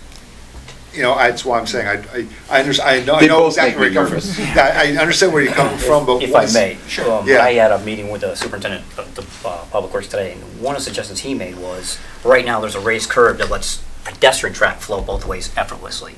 One of the suggestions he made was to put something there that would stop that, so at the very least pedestrians had to turn their body to at least see what's coming. And the argument he made was somebody jogging with a baby carriage, got the earplugs in, or not paying attention. They basically have a straight path. They may look quick. Right. As to your argument, somebody pulls out, you know, there's a recipe for disaster. If we can slow down the pedestrian traffic, I think that would help, whether we do it or whether you do it. The issue is how you do that. My town doesn't put anything across the paths. Okay. Right, that's where we are now. But I think in the You essence do of more than my safety- town. You actually put signs, the stop signs at the path. There's another town, next town over from me, that has a paved path that's wide enough for a golf cart, 4x4 type of thing. And they are now on their third version of blocking that. The first version was bollards set in the pavement, round bollards that you could lift out. That lasted a year. The next one was T-bars that you could lay down. That lasted 2 or 3 years. And when I went walking there last fall, they pulled all that out and have gates with locks on. And the gate is about 2.5 feet. So I don't know, you know, that's really, I agree with you Yeah, no, 100%. we just gotta get the but ideas on that's the table and really discuss what your maintenance people can live with. We have no objection to it. Okay. Okay. The police department at one of the roundtables said they originally went with nothing so that they could zoom down there in time of emergency if someone was on the bike path and there was an accident. I think they said at one of the roundtables, thus far there have been none. No, that need has thankfully not arisen. So, but we have no objection, you know, in terms of the overall design to incorporate something that would slow down the errant biker, runner, jogger, you know, carriage pusher. That To be honest, been doing this for years on site plans with emergency vehicle access and things. Probably the gates are probably the best bet. I don't know, but you're going to have locks on that's them. going to fly. I don't think that's going to work. The point is, we're willing to work. Okay, with the I town think there's on that design. an agreeable, you know, solution that I think with a little bit of effort on everybody's part. Actually, something really just popped in my head. Do you put in a speed bump for pedestrians? And that's certainly an option. You raise it, and on the top you put the tactile strip you know, in the middle of the cross. I'm just thinking Yep, off the no, top of this my is head. an idea by the town engineer I thought was a great But idea. we can work with you. Yeah, Okay. we'll- The way out. Yeah. Yeah. Some way to do it. Okay, not to interrupt, but I'll let you finish. Yeah, and my last, so that's my concern, one of my concerns. The other one is, once again, we've had this conversation a few times here tonight. What is the footprint of the main level, not counting the basement? Just give me- 4,500 square feet. Okay, so, because I was a little confused when it sounded like it was 4,500 for the total building, split in half, so half of it was basement. No, 4,500 is the first. So it's main floor. 4,500, and then there's an additional, whatever the additional basement is. 2,000 square feet. Okay, so we're talking 6,000 square feet total, 2 floors. Right. Okay, gotcha. Basement and one floor. So the Ground basement is strictly for Storage. their No, own- I understand yeah, that. their own That's- quality of life. I understand and- customers are not going in the Right. basement. Correct. Right, but chances are a customer going in there wouldn't know that store from one that has a, you know, doesn't have a basement. Yeah, they don't, the It'd be customer very doesn't care if you have a little. It's basement or gonna- not. and I the think square that's fine. footage of, you know, the usable square footage on the first floor is gonna be very, very similar. So the 4,000 square foot convenience store seems pretty substantial. It's, well, it's substantial, yes, but it's typical these days. I think you've probably seen a lot of construction in the industry. It's the business model. It's what, you know, you see Cumberland Farms doing a lot of construction and they're doing a lot of stores this size. It's fairly standard. No, I agree it's standard, and I'm very familiar with Yeah. the process in the industry, but it sounds pretty substantial as compared to gas sales. In other words, it sounded like we were starting out the conversation saying, well, the heavy emphasis is on gas, and it's kind of a incidentary or a secondary use as convenience store, whereas it really sounded like a convenience store really is a pretty, obviously it's important to the business, but I mean, it really sounds like it's pretty primary.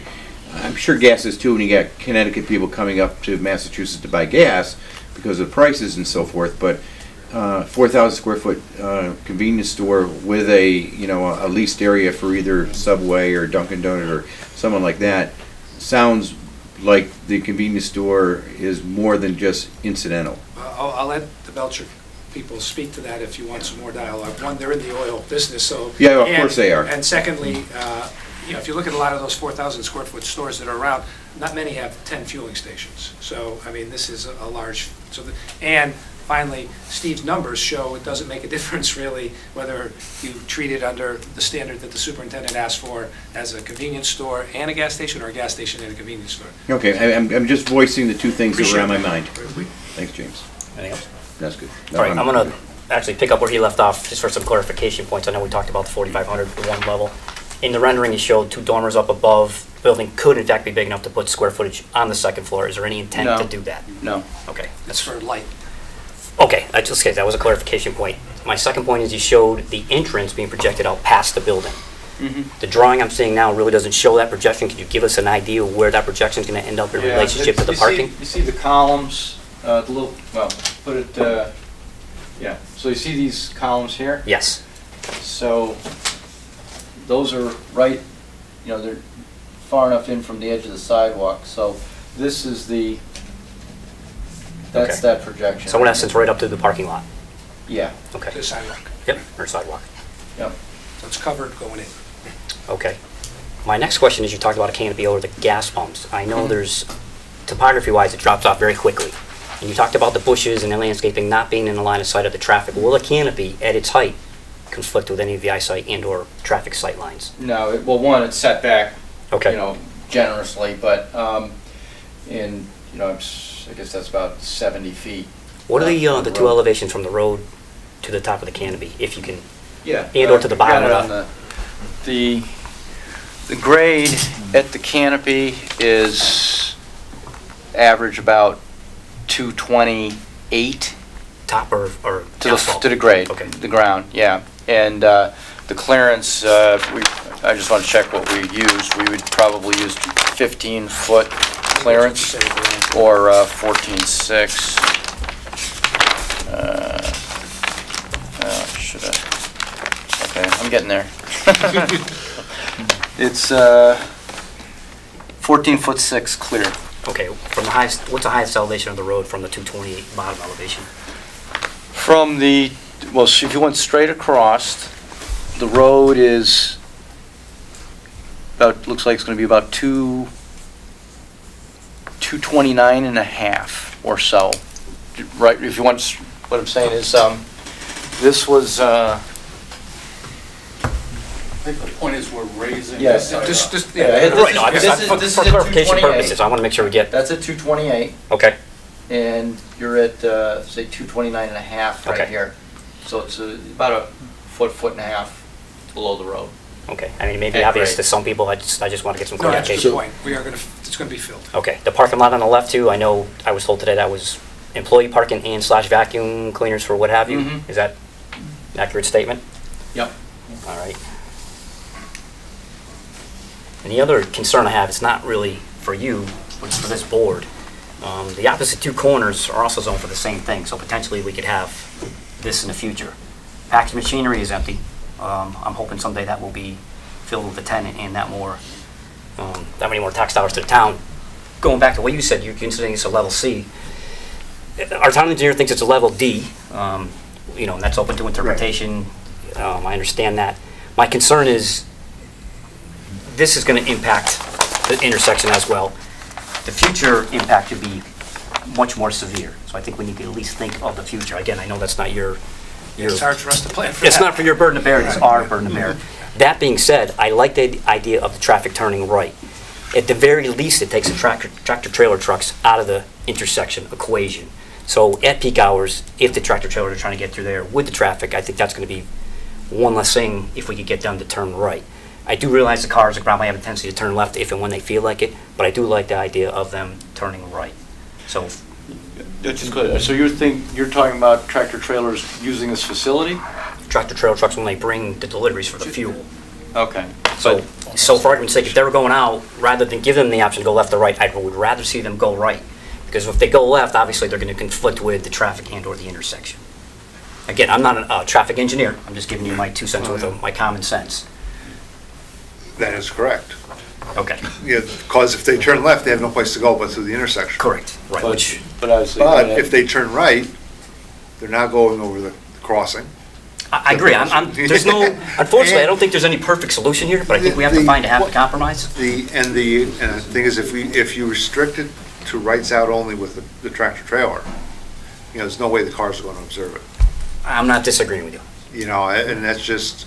Right. That's just the fact of life. Yeah, and all your great comments, but I think you can see we've bounced Well, most of these absolutely. permutations off each Forgive me other. for asking some of the obvious questions. No, it's but These fine. are questions people have asked us. I want to make sure we try to clarify the points as many as we can. Well done. Is there anybody who wants to say anything before we open to the Can I board? make a point, just to address the trailer leading into Certainly. to the right? Belcher's principal supplier is United. United is the road, all of us, United, they're right there up on Shaker. So you're going to be directing their principal hauler away from Right. that place of business. Well, I take that one step further. You're going to direct them away and down across the bike path to do a U-turn, come back across the bike path to the intersection. It's a valid point. Certainly a valid Or to point. go to the next intersection, take a left and come around the block. As well as every other car Well, who the gets bike to path on the other The side. next intersection down is way down, so you're sending them down to Benton, then you're sending them through. and then you're Industrial sending them Drive through. and- So, you're creating a lot more traffic technically. As well as any other car that may come to that exit and say, oh, I can't take a left here, I'm going to have to go down the road, across the bike path, do a U-turn, come back across the bike path to the intersection. All right. Is everybody, anything else before I open up Mr. to the Chairman, public? may I? Certainly. I did want to note that from your plan, all the brush that's existing now along the rail trail, at least where your building is going to be cleared out. So it looks like, at least from this, that the sight line to the bike path should be better. I know that's been some concern in the past. The DPW has actually gone in and moved some of the brush and all back. That's a good thing. Thank you. Has the brush already been cleared? I did notice that today. I was well aware that across the street, when you come down Chestnut to make a left, they've cleared out all the brush on that side. Question for the traffic engineer. If you take a right out of the parking lot, what's going to catch your attention first? A yellow beacon or a sign on the side of the road? The yellow beacon's going to be above the sign. That wasn't the question. The question was, what's going to Chances draw your are attention? The beacon will attract your attention more rapidly. Okay. But doesn't the beacon require pedestrian? Well, then that's also a pedestrian activated. Yeah, it is. That's correct. Correct. And So- it is being used on Maple Street right now. So it's effective. Pedestrians do use it. Do they press? Yes, oh yes. Wasn't that brought up to every section supposed to be done eventually down the road? I have no idea. I haven't heard that. No idea. Of course, to your point, we looked at that too, and of course, people don't tend to get off their bike and press it, they just, That's people, runners don't stop and press it. I think that's a concern of ours more than it's A you. walker will do it, but the other categories of users generally don't. Okay. Yeah. I have one more Certainly. question.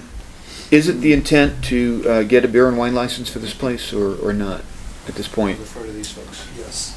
Yes, okay. Thank you. Just so we understand. Okay. Yeah. Anybody? I got one more. Certainly. Is that primarily gas or is there going to be diesel there also? There will be diesel. I guess these guys will tell me if I'm wrong, but the idea, And which pumps would be? right, the outside lanes, these would be gasoline, and this would be gasoline and diesel, and gasoline and diesel. And that's 2 pumps per section, right?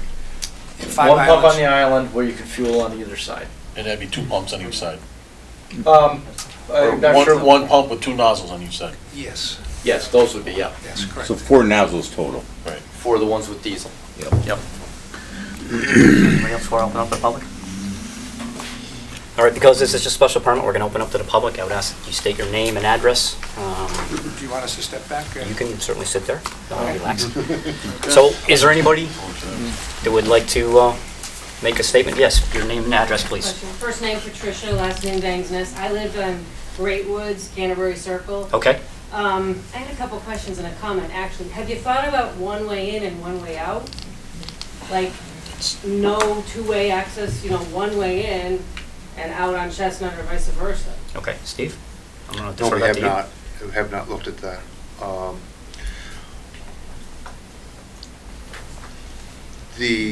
One of the issues that you will have is that you could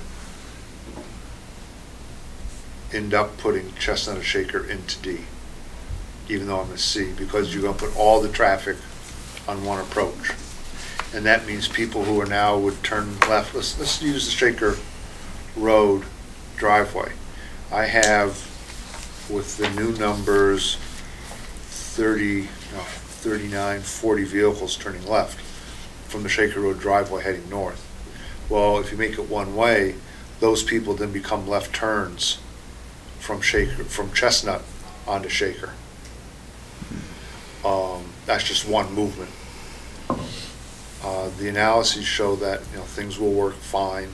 Even during the peak periods, we'll be able to operate. So no, I haven't looked at it. Okay. Well, it just looks like very narrow, to me, I don't know how to read these plans, but to Yep. me, it just looks like a very narrow entrance. It looks like it's gonna be hard for a car to come in and a car to go out. Do we have the dimensions of those entrance and exits? Yeah, they're actually, That's actually one of the questions I asked today. yeah, they are wider. No, they're wider than what you would, 30 feet at the neck on Shaker Road and 30 feet at the neck on Chestnut, and routinely you'd see 24 foot. Okay. So they're not so wide to be confusing, but I think they're generous enough to make it easy to get in and out. Okay. As I said, I live on Canterbury Circle, and I don't have any young children, but there's probably a good 100, 150 kids within that whole development. And I'm just thinking this is gonna be a magnet for the kids, which I don't have a problem with, but my husband and I tried to walk one day just to go to La Fiorentina, and we took our life in our hands trying to get there. Is there gonna be a sidewalk put in maybe from the development? Well, this is a bone of contention amongst this board and the town. Because these kids are gonna be, I'm not disagreeing with you. We need a better sidewalk plan than what we have. Unfortunately, that's not up to these gentlemen. That's a town matter which we are, trying to address. That's been brought up on several other occasions for several other instances.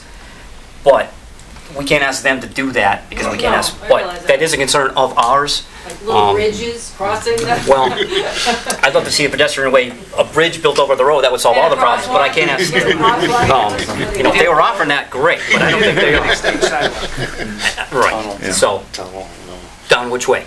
Towards the bike trail. Towards the bike trail. Okay, right, That's all. right, I appreciate that, but I think she's Yeah. Oh, I understand her more point. subtly Her right. point's well taken. Believe me, I wish there was more that we could do, not to say that we aren't Just trying to saying, get but, more you know, done. they're gonna be push buttons at the crosswalk, you know, at That the is- intersection for these kids to cross. That's a good point. Yeah, I'm just thinking, and the last thing is, people are horrible drivers anyway, so you're right, some of these things are just gonna be because that's where they're, but I have sat at that intersection many times and see the cars come down Chestnut, and they don't stop. They don't stop. They'll go, and they'll push the red till it's really red, and then, you know, they won't stop. I don't know, is there a light at the top of Chestnut? There is a Something warning flashing signal. that It's says a there's a blinking red, light. Yes, there red is. light coming? Yep. Yeah, Okay. at beyond, 200 feet, for Beyond lack of- beyond the crest, Beyond the crest, coming yeah. down over Yeah. Chestnut, there's a sign that comes on, well, it's always lit that says signal ahead, Yeah. and then when it's red, it says red signal ahead. Some of the bulbs are burned out, by the way. Sorry, we'll make a note Robin, of I that. noticed that today. That is far enough back, and that is put up there, not because you can't really see the signal, but because of the crest of the curve. Exactly, Cars queued up on the hill, yeah. you need the warning to stop them, but that is there, and it's needed. When I saw that, I was grateful it was there. Anything else? No, thank you. All right, yes, sir. My name is Bob Hill. I live at 31 Oakbrook Drive. I also own property at 305 Shaker Road and 301 Shaker Road, and I'm a principal of United Transport also. I can speak to the station itself, and it's probably one of the easiest stations for a tractor trailer to get in and out. Excuse me. I disagree that I don't think it's going to be an issue going left onto Chestnut Street, only because the light is delayed coming down Chestnut Street, which would give traffic plenty of time to get out of there to get back into Chestnut Street going east. And also because Shaker Road has a delay going excuse me, left onto Chestnut Street. It gives the traffic coming out of that station plenty of time to get into the line of traffic going either south or north on Shaker. I can also speak to, I've known Ellie Belcher and had associations with them for about 40 years now, and they're certainly a quality company, and I don't think anybody here needs to speak about the Davis family. Right. All right, thank you very much. Anybody else like to speak? Yes, ma'am. My name is Athene Celeste. I'm at 10 Green Willow Drive in Long Meadow, neighboring community, and good evening. Just several questions in listening to the presentation, which was very thorough this evening. But on the traffic study, I didn't hear or mention anything about air pollution. And I know with pedestrian walkways, pedestrian seating that's anticipated or dining outside, whether some thought was given to that with the increased traffic, particularly with queuing in the intersection. Also, a dark sky element for lighting, if this is going to be something that's operational 24 hours a day for neighboring surrounding areas, that might be problematic. It might be something that the engineers and architect may want to consider. Having seen the plan, only what I can eyeball from here, there was mention about parking in front of the store. I suspect that you'll have plate glass looking, your attendants would be able to visually keep their eye on the pumps, whether they would be on a raised platform or whatever. But I would think that there would be some concern. Oftentimes people fuel and then go into the convenience store, and I would be wondering whether there would be, with your bailout lanes, issues or concern for pedestrian traffic from the fueling stations or pumps into the convenience store, whether that should be looked at. Also, I don't know if your traffic engineer has taken a look at the intersection and calculated the amount of accidents that may have occurred at the Chestnut Shaker Road vicinity. I have to agree with Mr. Kingston, hearing about a Subway or potential Dunkin' Donuts. That too, Dunkin' Donuts does have trailers coming in to deliver their foodstuffs, and I think too, you get into the issue of Title V with the restaurant and food preparation, and that takes a whole different skew and takes this project to a whole different level. And I just mention that as a courtesy for the planning board to keep that in mind. Also with liquor deliveries, beer and wine that might be anticipated. Again, my remarks are simply for maintaining a quality of life. I'm not a resident of town. I live in Long Meadow. But I think we're in a prudent stage right now where these things, I think, obviously are going to be affecting the quality of life, not only for those that are immediate butters, but for the community at large. And I think you will have a very good influx of traffic coming from Connecticut into this, right over the line for purchasing gasoline. And I think it'd be very, very increased. I know, having been employed by a competitor recently, that there was traffic coming in from Connecticut into a Southwick station, and the traffic was very, very increased and very, very busy. And I bring in the noise, air pollution issue, again, with Title V that should be investigated. So, and also I didn't know, I know that you're going to be having gasoline and diesel. Were you also going to be dispensing DEF? No. Fluid? No. Not Okay. a dispenser. All right, very good, thank you. Right, to adjust a few, as far as the smog issue or the noise issue, that's unfortunately, that's not something that was in our bylaws, it's in our purview, so that's something we can't ask for. The next one, the lighting, I think they've presented us with a lighting, they've explained how it's going to be lit, what's going to be lit, and what the dynamics of that are going to be. As far as pedestrian traffic conflicting with the vehicular traffic, I think unfortunately that's part of this situation anywhere you go. I don't think this situation will be any more unique than another gas station, typical convenience store. So I think we're stuck with that. And finally, we talked about the Dunkin' Donuts issue or Subway issue. I think right now you guys we're talking about the gas station / convenience store. If in the future they want to go that route, they would have to come back before this board, and then those concerns as far as food preparation, things like that, would have to be addressed at a later date. But right now, what they're proposing is the gas station / convenience store. Not to sound redundant, but if it does change, they will come back before us. So hopefully I've answered some of your questions. And at our roundtable Monday, the traffic officer was there. Rick Bates. Rick Bates. Yeah, Rick. And we did discuss crash at the intersection. He said there's no real issues here. Okay. He said basically the biggest issue we had here was coming down Chestnut from the east, looking down towards the south on Shaker. The brush there was blocking the sightlines, which is why we went out and cleared it this week.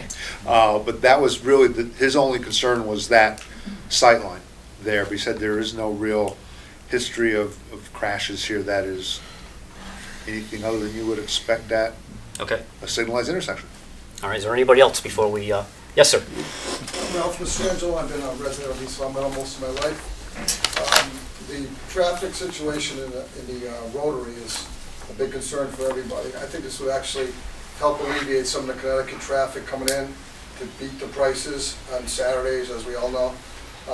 Also with your storage lockers, the Coyote's Den and all that, there's a lot of RVs, there's a lot of plumbers, landscapers that store their gas heating vehicles in there, and that would save them from coming to the center of town also. So I think if anything, the increase of traffic in that area might be minimal, but I think it would help the traffic in the center of town on a much larger scale. Yeah, that was a general consensus today at our meeting too. It would try to alleviate some of the Rotary traffic. Unfortunately, I think we're still going to be stuck with Plus, a tough. From all your, I guess it would be the, let's say Kibbe Road, all that area, I mean, those people are just bypassing the town if they don't want to go Right. to the center. And they're going into, well, Long Meadow, there's really no service stations that are that convenient. So you're going into Springfield to spend your fuel dollars also. So you would have a little bit of a captive audience there too. Okay, appreciate that. Thank you. Oh, can we have your last name and address? Mastrangelo, Ralph Okay. Mastrangelo. All right. Yes, ma'am, in the back. And the address. Hold on, excuse me for once, and your address. Yes, please. 42 Orchard Road. Thank you. All right, sorry. All right, yes, ma'am. Mary Ellen Fish, 259 Chestnut Street. I'm unhappy that it's going to be 24/7 because right now, at least we get a break. Everybody closes up mid-evening or early evening. And now we're going to have traffic all the time, lights lit all the time. And I do think too, it's going to be a magnet for the kids to gather down there. And I think it's going to be a big problem for the rail trail. Because a lot of times I see the traffic, you get multiple cars stacked up because there's a lot of people going across the rail trail and they have to stop to let them cross. And with people trying to come out of a gas station yet and turning, it's going to make that much more a hazard for people. Okay. I'm also at the bottom of Chestnut Street. If you're coming out from town on Shaker and you're at certain times of the day you want to make a left-hand turn up Chestnut, you have to go 2-3 lights before you get a chance to turn. Is there any possibility that there'll be a turn light there for that traffic? That's something that's been raised. Right now, the opinion is wait and see. Probably not the answer you're looking for, but unfortunately, we don't know what's going to happen based on, this gentleman's interpretation, our engineer's interpretation. So that option is still on the table if and when we talked about timed lights for peak hours. So again, unfortunately, we don't have all the answers. These gentlemen have a right to go there, but we also have to make sure that we take everybody's problems in, or the word I'm looking for, Concerns. into consideration.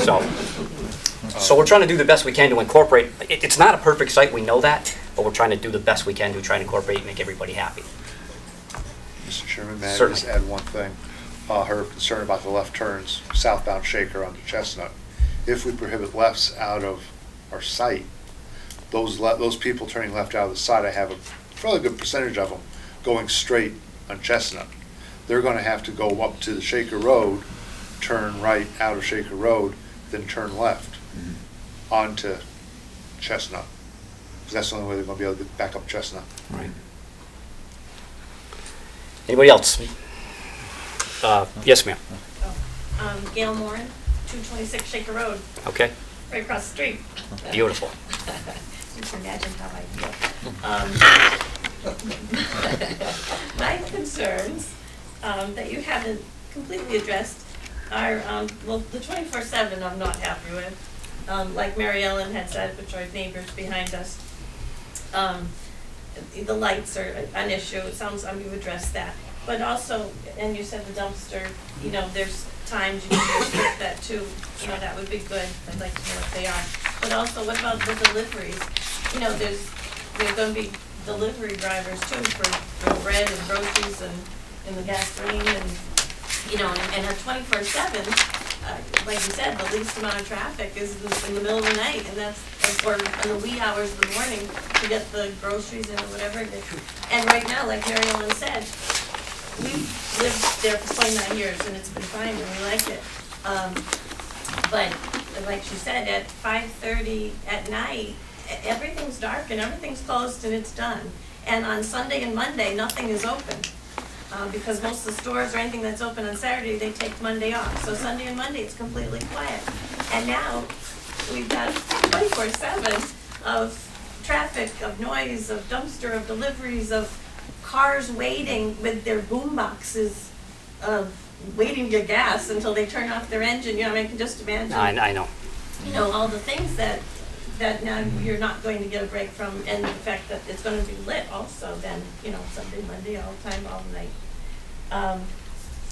So that's All right, do you guys want to address the delivery issues? Well, I think you're addressing the delivery issues. 99.9% of our current grocery, beverage, and so forth suppliers are delivering during normal business hours. They don't want to be delivering at 8 o'clock at night. We don't want them there at 8 o'clock at night. We want them there present when our manager sort, or our senior store manager is there to do the actual checking in of orders. Typically, that stuff is all happening between the 7 and the 4 or 5 p.m. Time frame. Where it's not, we can certainly force that window for them. That would be good, but, okay, so my other things are landscaping. You're putting all that in, which is great, and it's gonna look pretty, and I appreciate that, looking across the street instead of a darkness, which we like. Now we're gonna have something to look at. But is there gonna be underground watering or something where if no one takes care of, you put it in, it looks great for a little while, but then come the summer months and it's just a gas station, you know, who's responsible to there is gonna be sprinklers to take care of that? So that it'll look nice continually. And the other thing is the sign on the corner. Do you have a height requirement? It can't be higher than, you know, is this gonna look like a nice little town? We do, and Look like no, we do have sign requirements. I don't think they're asking for signs just yet. That's correct. Only because I'm not sure, they're not sure which way they're going to go, so that will they'll have to come before us with another application for signs, explaining what the size is, where it's going to go, whether it's going to be lit, whether it's not going to be lit, the setbacks. So that tonight is not on the table, but it will be in the future. Let me just, we'll finish with her and then I'll get to you. I think so too. And not to interrupt you, as far as the hours, we don't have any zoning bylaws that regulate the hours, unfortunately. So if they want to go 24 hours, there's nothing that we can do about it. So it's because that particular gas station wants to go 24 hours? Because I don't believe any of the other gas stations in town are 24/7. They don't, I believe that's their choice. So, you know, so it's their choice, so wouldn't it be nice if it wasn't? I know. Right, you know, we're bound by the rules and regulations in our zoning book, unfortunately, and I would love to tell you that we can make things up as we go, and fortunately we can't, although people think we do. But we do have a book that we do have to follow, so. I guess that's it. All right. Hold on, let me. Bill Moran, 2.6 Shaker Road, I'm the husband. When you started off the meeting with the residents in mind, and I don't think there's anybody here that if they lived where Glenn lives or myself or anybody else, you wouldn't want anything less or more of without depreciating your home. Yeah. You know, when I heard yes, we're gonna go. I mean, everything that we wrote down. Well, maybe the hours won't be. Maybe. And it's like no. 24/7, middle of the night, the guy can go over and get a beer. And now you've got to. Well, no, you can't. You can't get a beer. Yeah, liquors. I think liquor has to be stopped at 11. Or there are some time frames for that. Yeah, yes. there's restrictions on that and on Sundays. It's restrictions. Yeah, there are restrictions. I don't know exactly what they are, but I believe there are some restrictions. I thought it was 11. Okay, because I know Countryside has a similar situation. Yeah, I mean, like I say, I'm just concerned. I'm trying to look at this in a positive way. I mean, people have a right to build. I mean, it's their land; they can do what they want. But you also have it's like, really? You're gonna put up a... I understand. We're trying to balance everything. And it's not easy sometimes, believe me. You know, I don't know how to say it better than that, other than we're trying to find balance and make everybody happy. Unfortunately, we don't always do, but we do try. So, yes, sir. I know you've been waiting patiently. I'm Glenn Fish. I also live at 259 Chestnut, Illinois. Okay. I have a couple of questions and a couple of suggestions even. One of the things that was mentioned is you said that the basement level of this new building is going to probably have natural drainage as far as water table goes, meaning the basement will be at ground level, the floor of the basement. So the first floor of the gas station building will be approximately 8 feet above that floor level, which will require grading to bring the property up to that level as far as the parking lot and all goes. And that's still going to be at least 1.5 feet or more below Shaker Road, because you said there would be a drop off to the pumps a little bit. Right now there's quite a drop off. Right. I'm just wondering, where does that 8-foot level bring you also in regard to the current Shaker, Chestnut Street on the other side and Shaker Road on this side, but Chestnut Street, you're going to be going downhill to go out of the station? Because there's not 8 feet less there now, I don't think. I'm gonna defer the.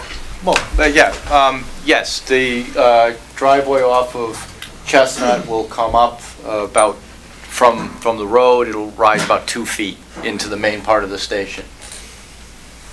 This will be a rise here about 2 feet? Yeah. Okay, because that wasn't pointed out for sure. And we're thinking too about your drainage, because I know that there's water table problems here. Yeah, and that's where... So it'll be coming uphill here, so you won't have any water shedding berm there. You were just mentioning about a water shedding berm here. Right, the roundtable discussion, there was concern that water might come down here and get into the site. So this has just a 1 inch, 1.5 inch, well, not even, just a lip curve. No, like you might have in a driveway. It's just a 1.5 inch lip curve. And then we adjusted the grading here, did some really, fine level grading to make sure that all this gets captured before it gets out at the Chestnut. Right. So the floor level of this actual building and parking lot area, is that uphill or downhill from the rail trail surface? It's uphill. It's still uphill to the rail trail? No, from here it goes up. Yeah, so we, right now it's very steep, and so we're lifting this up so that we can have a driveway here that's not too steep, and this driveway is not too steep. We're just trying to, because we have to meet these 2 roads. What is grade level of the first floor of this building as far as grade level of the rail trail? How do they compare? Grade level is the rail trail going to come up to this? Or no, we're not touching, we don't have to grade over the property line. The green is the property line. Yeah. So we're going to put this here in this slope from the back of the building down. It's going to slope to down the property to line. the grade, down to the rail property trail. line, right. And down to the rail trail. The rail trail surface Well, the rail trail's there's a buffer back here, the property line's here. So there's this buffer between us and the rail trail. Buffer there, okay, but you'll have a small downgrade and then like a dip in there, so to speak. Yeah, we're not changing, there's a natural drainage way through here. Yeah. Which we're not gonna touch, so any lifting we do here, we need to connect back to the existing grade at the property line. Okay. My suggestion, 2 suggestions are, one is instead of having your pumps straight across like you're drawing them here, a lot of stations found that if they angle them about 15 degrees, people coming through either way, especially with either super cab trucks or with pulling their boat trailer, can't make a sharp right turning parallel into a pump very well, but if you turn those pumps a little bit, they kind of flow in either way, trailer and all, and flow out through a lot easier. Yeah, this is, well, one, I think a lot of places where they do that, they don't have the room, but the other thing here is these are widely spaced pumps, just to make that kind of maneuvering a lot easier. We have probably almost 10 feet more between these pumps, so that even a larger vehicle can make that swing. Okay, well, I didn't know if maybe they could line up better if you also just angle them, 10 or 15 degrees diagonal, so that when they pull in, they're kind of close to them. They don't have to be so far away. Well, like this is a good sized site, so we've done those. We've done plenty of those angled dispensers, and we only do it when we don't have the room to do it this way. They work good. The other issue, exactly. The other issue which you have when you angle your dispensers is the side, in this case, that will be facing to the Shaker Road side. It now becomes a blind spot for the cashiers, so they can't see what's going on that side of the dispenser. And trust me, I haven't done this long enough. People do some funny things with the gas nozzle, trying to fuel their cars these days. And you need to have. It's tough when you got a trailer and you hate to make right angle turns and still try and get over close to your gas pump. Sure. Part of the design here, we're looking to have our cashier facing right outside these plate glass windows so they can see, for safety reasons, at the pumps exactly what's going on out there. And part of that function is keeping those dispensers lined up right at them. Yeah, okay. The other thing I wanted to mention is that the subject already came up about when I come down through here and I have to make a left to go up Chestnut Street and there's no turn light specifically for me. So we just sit there until, like you said, sometimes 2 and 3 lights. But in the meantime, the cars coming behind me don't usually think what they're doing. They pull up against my bumper, then realize they suddenly want to go around me to continue south, so they're trying to squeeze by me at the end. And they're always making this a 2-lane highway anyways in the end. Well, since this is about 30 feet wide here by the looks of it, wouldn't maybe 5 feet off of here to widen the road just about 5 feet, give them quite a safety margin when they're going around me, 'cause instead of scraping my mirrors off, they could have a little more buffer. And Well, that is a great idea. We can ask that from them. That you would don't have to be make a it town too matter. late, but you know, while we're bulldozing some dirt around here, it sure would help. Well, again, I'm not disagreeing with you. And we've talked, that was one of the things we could talk about today. And, you know, as the applicants, we can only ask so much of them. We can't ask them to start redoing our intersections. As a municipality, we find out it's going to be a problem, then we have to address it. Well, I hope a traffic study will kind of bring that up, and I know the semis, when they come, the same thing, coming up Shaker Road and want to go this way, they have to miss this by 4 or 5 inches with their front wheels in order for their trail wheel not to take the guy's bumper off sitting out here. If they're good, they make it, but sometimes I see the cars backing up and letting the, you know, the new drivers go get around the corner because they don't make it, or maybe the snow bank got out a little too far and they just have no place to go. So it's very tight for them too to turn. And those things are, as long as these aren't, you know, it's already done and finished, well, it's cheaper to do it now if the subject be brought up. And, Unfortunately, it's not that simple, you know, but. Okay, thank you. All right, very much. thank you. Is there anybody else? Thank you. Yes, ma'am. Mary Ellen Fish, are there going to be outside receptacles for trash? Yes. Yes, there are. Yes. And more than one? Not just at the pumps, but I mean, over at the convenience store. Suspect to be at the convenience store and at the patio area. All right, so numerically, 4, 5, 6, 2. I'm looking at the plan right now, I can easily see myself placing 10. Okay. Because we get a lot of trash of people when they're walking, they, you know, they bought something somewhere and they're eating it and then they throw the wrappers down. If it's a soda bottle, they toss it. Yep. Even cars driving by. And with this kind of a business there, I know we're gonna get a lot more trash to pick up. Also, people turning around in our driveways. I don't really worry too much about people turning around in the end of it. It's the people that insist on driving in the driveway up to the garage and back out again. Okay. They make Point noted. U-turns right around me when I'm in the middle of my driveway, don't even wait.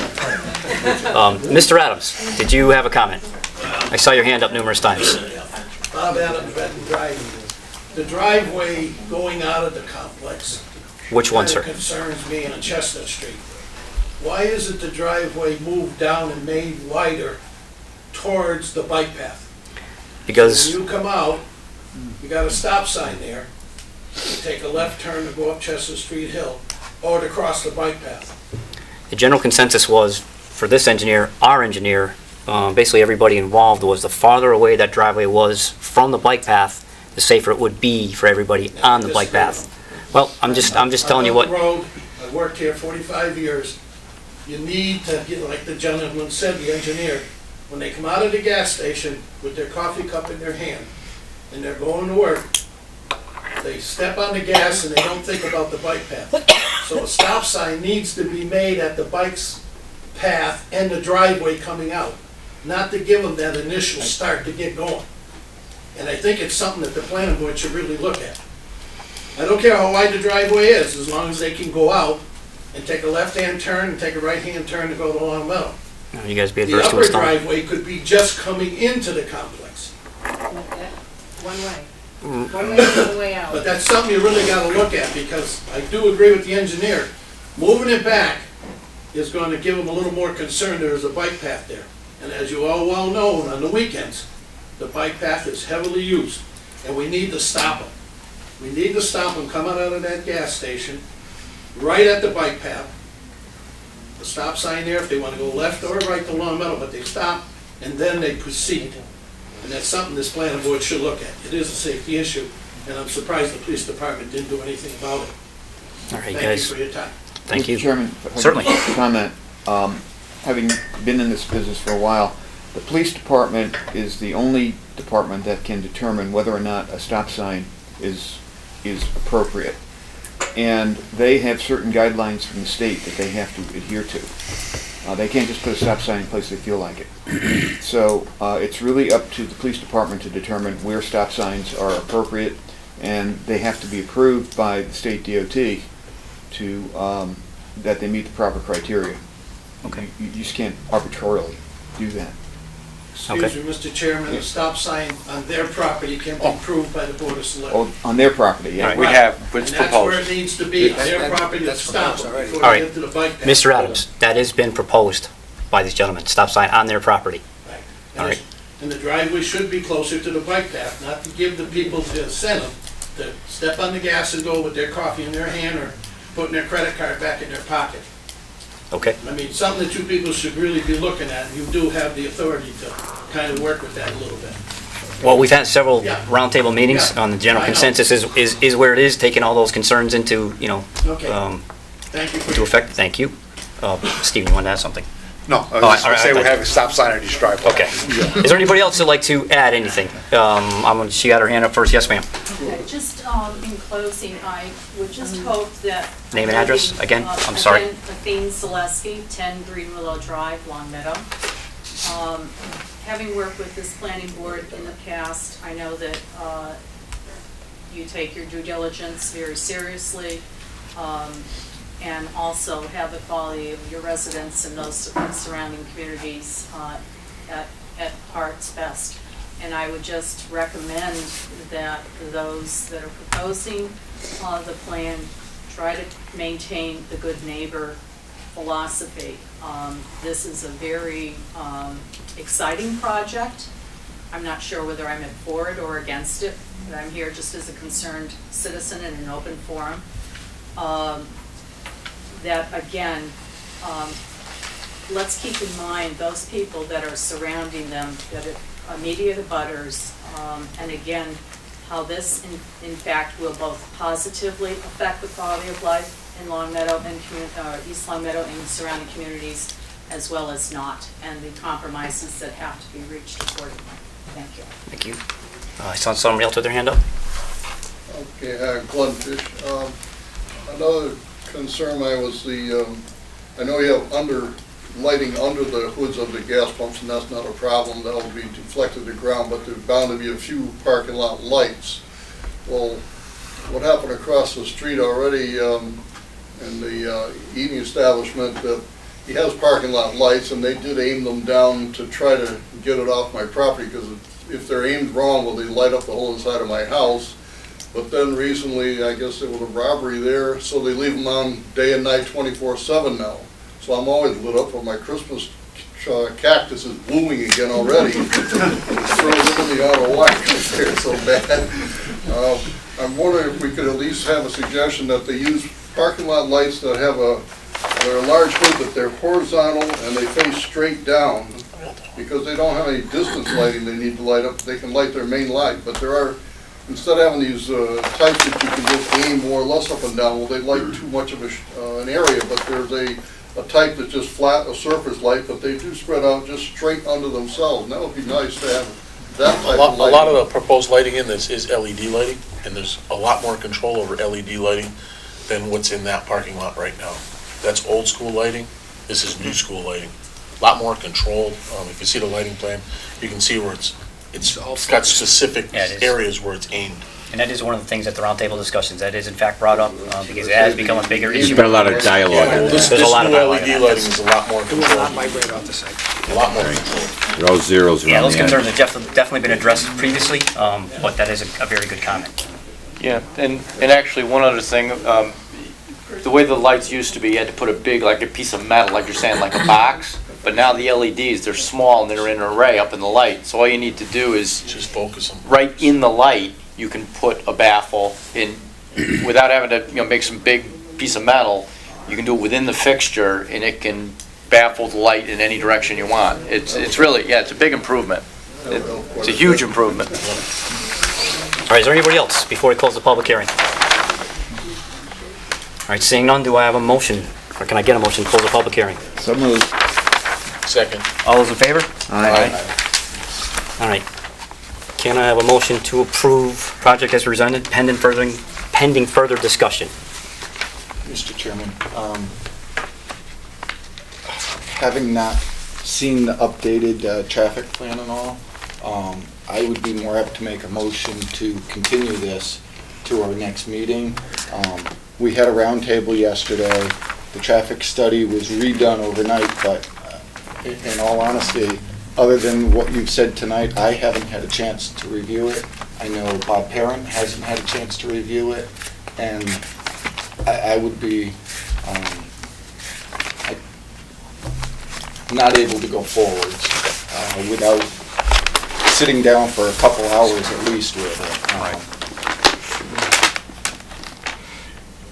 Well, I think we can still entertain a motion and have further discussion and not take a vote until we have the information we need. I have a couple of open questions yet for the applicants. As do I. The first one would be, do we have a definitive set of plans tonight? Because I saw you just up there sketching on a plan to show where the canopy was going to be. That canopy, you can't see it here, but it's on these plans. Okay. That's the rendering, is not Right. the definitive plan. This set of plans is the definitive plan that you have here? The only thing it does not reflect is the one additional parking space. Oh, basement. It has the basement. It has a basement calculation. Yeah. The plans were distributed yesterday and filed here. Yeah. At the roundtable, Robin suggested one more parking space. We haven't added that in, but other than that, this is a definitive set. Okay, I just And want it's on file. to clarify that, because I've seen several sets so far, and They've want to been make sure evolving. we finally have something definitive that set, yes. is as close as it can be. The other, just my clarification, you're showing 2 underground tanks. Are those like segmented so that you could get your different grades in there? Yeah, they're two, they're double wall. Right. I assume you'll be double wall fiberglass. And, yeah, one of them will be a compartment tank split with super and diesel, and one will be all regular. Okay. Because when you mentioned diesel, I'm suddenly hearing 3 grades. Yeah, And- one of the tanks gets split. Okay. The regular tank's the highest, all by Right. itself. That's where most of the gas. Right, and then you split the diesel and the Okay. super. Okay. Again, just clarifying that the plan that we have, which shows 2 tanks, is the accurate plan, that's all. Okay. I missed something. Did you get a motion to? I'm not going yet. through myself. Okay. Because George suggested you get a motion and then we'll hold off. on- Attorney's right on top of that. Give me that motion, A little further discussion. Yeah. So, How do you want to handle this, Mr. Chairman? I guess at this point, I'd probably entertain a motion to continue, because I have some concerns too. Well, the hearing is closed. The public hearing is closed. Public hearing is Right. closed, No, right? I'm talking about Continue the final motion. the final motion. Okay. Correct. Thank you. All right. I'll make a motion to continue the discussion. Okay. I don't know that we can do that. we No. can't do that. You didn't close the public hearing. We- You closed we the did. public's portion of the hearing. No, we closed the We public close the hearing. public hearing. We closed the public No, hearing. that's why I was That's how it asking. works. Yeah, that's All right, right. my yeah. mistake. Closed discussion. Right, the public, Right. No, So we you can do closed the that. public hearing, okay? the public's Right. discussion. The Correct. public hearing Okay. is closed. The The public hearing is all right, closed. I know, she's We differentiating. now, Okay, I get it. we now It's 2 move o'clock. into taking action, okay? Which is separate from the public hearing. Did they do a motion to close the public hearing? Yes, we did. Yes, we did. I thought it was for the public. I think that's what, And then maybe that's, she doesn't then- have it in her minutes. I'm just trying to Then help. you Okay. open to the, I opened to the public, we closed to the public. Now we're back before the board, entertaining a motion and Right. further discussion. right, so you didn't. Just closing the close public. No, right, no, that's still open. We're still, Robin, we're still discussing. Oh, yeah. The hearing is closed. We are no longer hearing the public. The hearing is closed. Public. Correct. All right, yeah. Our actions are still to come. The actions are Right. not part of the public hearing. Right, They're part of the public meeting Deliberation. right, that deliberation. follows the public hearing. Okay? Yep, just Thank needed to you. clarify. So, And you were going to make a motion? So I'll make a motion to continue our discussions until It'll be the 25th? 25th. At what time? Yeah, That's gonna, 7:15? How big is Spoleto's gonna be? not big. The Seven. one that is the 9 zoning bylaws before it. Why don't we get these guys up before that? Because I think all the If answers you will want be, to start your meeting at, start at 5:30, if we have to. Yeah, sure. because you have 3 special permits, so. I mean, public hearings. Do you want to Start, do it start the meeting at 5:30 and we'll put these guys on at Put these guys 5:30. first. 5:30? We'll be here when you tell us to be here. I've got a motion, do I have a second? Second. All right, I'm not ready to vote on it yet because I want to address some of my own concerns based on my meeting with the superintendent. I love the plan, I think it's great, I think it'll be an asset to the town. However, I've got some genuine concerns for safety, traffic. In speaking with the DPW today, I respectfully disagree with your C and D in your 945 and your 853. So I would like, again, to sit down with our DPW director because he had some great ideas. I don't think we have all the information we need Do tonight. you have a copy of the report yourself? I do have a copy. I did go over it tonight. I've got the report. I believe that was generated. Want me to do the other one, the 53 one? Yes, we'll give you an update. I have an update. Okay, 'cause I read what was given to me Yeah, today. I have an Yeah. update Okay. for you. That came Because, yesterday. because Bob asked them to do things since the roundtable, Okay. and I think those are helpful. Well, I understood a lot of it. I didn't understand all of it, but Email? No, he's got it right here, but I'll get an email to you tomorrow. He brought 9 copies, so. Well, Bob, Bob, Rick, Half a Doug, dozen at least. me, Michael, yeah. Here's 12. all right. I can email it to you too, if you want electronic. Just I'll do it anyway, so you'll have it for your records. All right, at the very least, I'd like to do another roundtable with all the parties involved. Okay. So, we can probably finalize everybody's ideas, get everybody on the same page. So I'd like to do that in the next 2 weeks before we get back here. So a lot of the questions that we have as a board, questions that were presented tonight from the public, we can try to answer as many of those as we can. Granted, it's not a perfect scenario, we know that, but we still have to make it work for everybody, including you. Yeah, appreciate So, that. And all right. we're willing to participate. Okay. I've got a motion made and second to continue the meeting 2 weeks from tonight at 5:30. All those in favor? Aye. All right. Thank you very much. Thanks. Appreciate it. Thanks for all your Thanks, time. James. Well, It's going to be a Thank nice you. project. it's going to be great. We just, we got to cross our T's and dot our I's. Absolutely. That's why we get the big bucks. That'll give us another opportunity. I mean, these guys do this for a living. They're very strong on the safety issue on the right. So we'll have to sort it out. Yeah. And we will. Yeah, no question about it. We will. Oh, Mr. Chairman. Make the motion for a 5-minute recess. Go second. All in favor? Aye. Aye. 5 minutes. Don, we're going to take 5? Because I've seen, There's still, like it said, if you get your dealer's license, storage on site, none. No storage on Strictly office on site. Just the office on site, that's all. All right, I think this is one of the prerequisites you need from us to get what you need from the federal government. Right, in order to apply, I have to get you guys on board. Okay. So that's really the first step. George? As long as there's no inventory on site, I have no objection to it. Be aware that people do notice if there's inventory on site, as other businesses in town have discovered. So I'm not saying anything about you personally, I'm just, making sure you're fully aware of that. Other than that, I have no issues. Is there a report from the police department in there? You said? I don't know. No, I just want to make sure that they're... Okay. We've spoken with the police. Ty? And they're No, happy? I'm good. Okay. Sandro? I'm good. Legal business? Yep. Okay, Ralph, you all set? Yes, I'm all set, thank you. All right, can I have a motion to approve? Well, let me get this right. Insight Sales, 11 Overwood Drive. So moved. Second. All those in favor? Aye. You're all set. See you later. Thank you. Thank you. Thank you. Thank you, Robert. Thank you for your patience. Thanks, Bill. Yeah, Nice to that's, see you good. again. And you too. You didn't like before, didn't you? Yes, I did, I did. So you're not going to forget me, all right? Of course, I forgot. Good night. Thank you. All right, next up, we have a request for waiver of site plan for Fashionista Designs, 41 Allendale Drive. How you doing? Good. Nice seeing you. Request for waiver of site plan. Property owner is Wendy Ledanis, 41 Allendale Drive, East Long Meadow. Phone numbers are listed here. Name of proposed business is Fashiontania Designs. Owner of business is Wendy Ledanis. Property owner is the same, property address is the same, property district is B. Proposed hours of operation, computer work, 10 hours a week. Number of employees including owner, 1. Date of last parking plan is blank.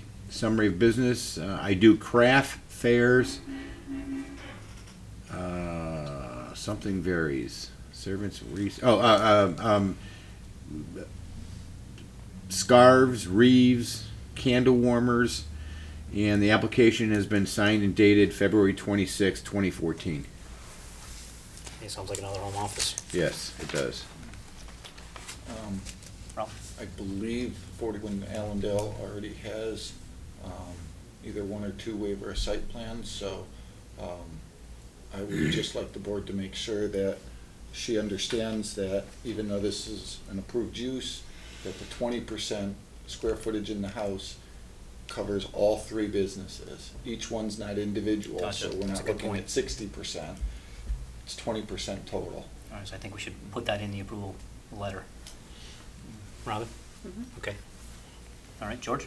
Yeah, fine with it. Sandra? Okay. I'm good. All right, so I would make a motion to approve the waiver of site plan review for Fashionista Designs, 41 Allendale Drive. I'll second that. with the language that we discussed. All those in favor? Aye. All right. Thank you.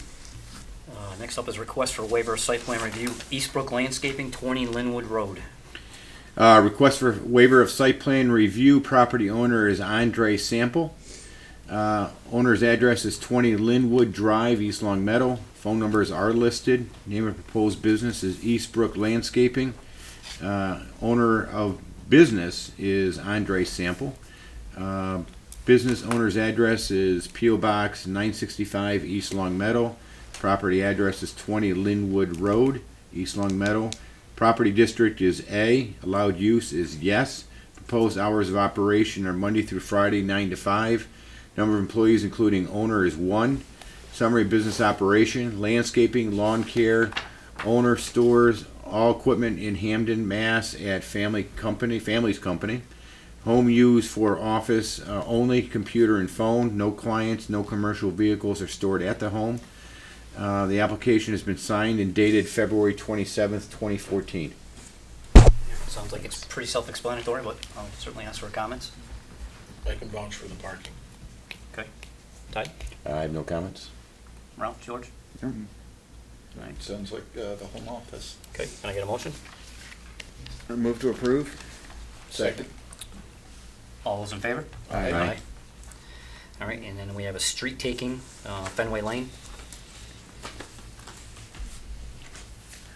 I have a letter here dated to the planning board. Dear planning board, I hereby request that the planning board make a motion for the warrant article regarding street taking of Fenway Lane. Thank you, Charles Richard.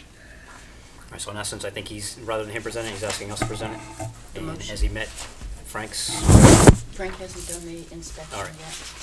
which I'm assuming he will do before the town meeting? Yes. All right. So he's basically just asking us to represent it rather than himself, Right. granting all the criteria have been met before town meeting. Why? Why? Because he has the right, I guess. I don't think it's unusual No. to do that. As long as he's met all our criteria, he's met all the town's criteria. I mean, my suggestion would be we can agree to do it based on the road being ready to be taken. Right, which we will. I don't want to present something or be brought up at town meeting as a petitioned article through the planning board if it's not ready to be taken. It won't be, it would be pulled, it would be As long changed, as it'd be we amended. give Oh, yeah. language to him, Oh, yeah, that he he understands understands that that completely. if Frank says, no, the road is not ready to be taken. Right, we can't that we're represent not something gonna that's not accurate. represent it. Yep, I completely agree with that. I mean, I don't have a problem with us representing it as long as it's been represented correctly, that is in fact done to DPW standards and our standards. Fair enough. All right? Can we wait until DPW takes a look at it? We have to, but we can, for argument's sake, we can make the motion, get it approved tonight, and if Mr. Richards, defaults on his end of it, then we will not represent it at town meeting. we've got to make sure that he meets all the criteria before we can present it to the town, i.e. being DPW inspections and sign-offs. Yeah, this is basically just saying that the planning board will provide the motion at town meeting. Any idea roughly how far in advance of town meeting? Usually we're gonna about have 6 weeks. For a conversation, we just defer this to that time then, and let him know 6 weeks in advance whether we'll do it or not? You can. I mean, you know, for argument's sake, the town meeting is in May. He wants to get it approved, or not get it approved, he wants it to be on the warrant article. But the road may not be done right now because asphalt plants are not open, he may not be able to do any landscaping, so I think he's just... As a petitioned article, he would have already had to have put it on. He did. So it's already on the warrant. And He's what he's asking just us to asking us is if we'll represent it, and my only suggestion would be, why don't we wait until, see if the road's been done before we tell him, yes, we'll do it. Tell him we have no problem with it, but...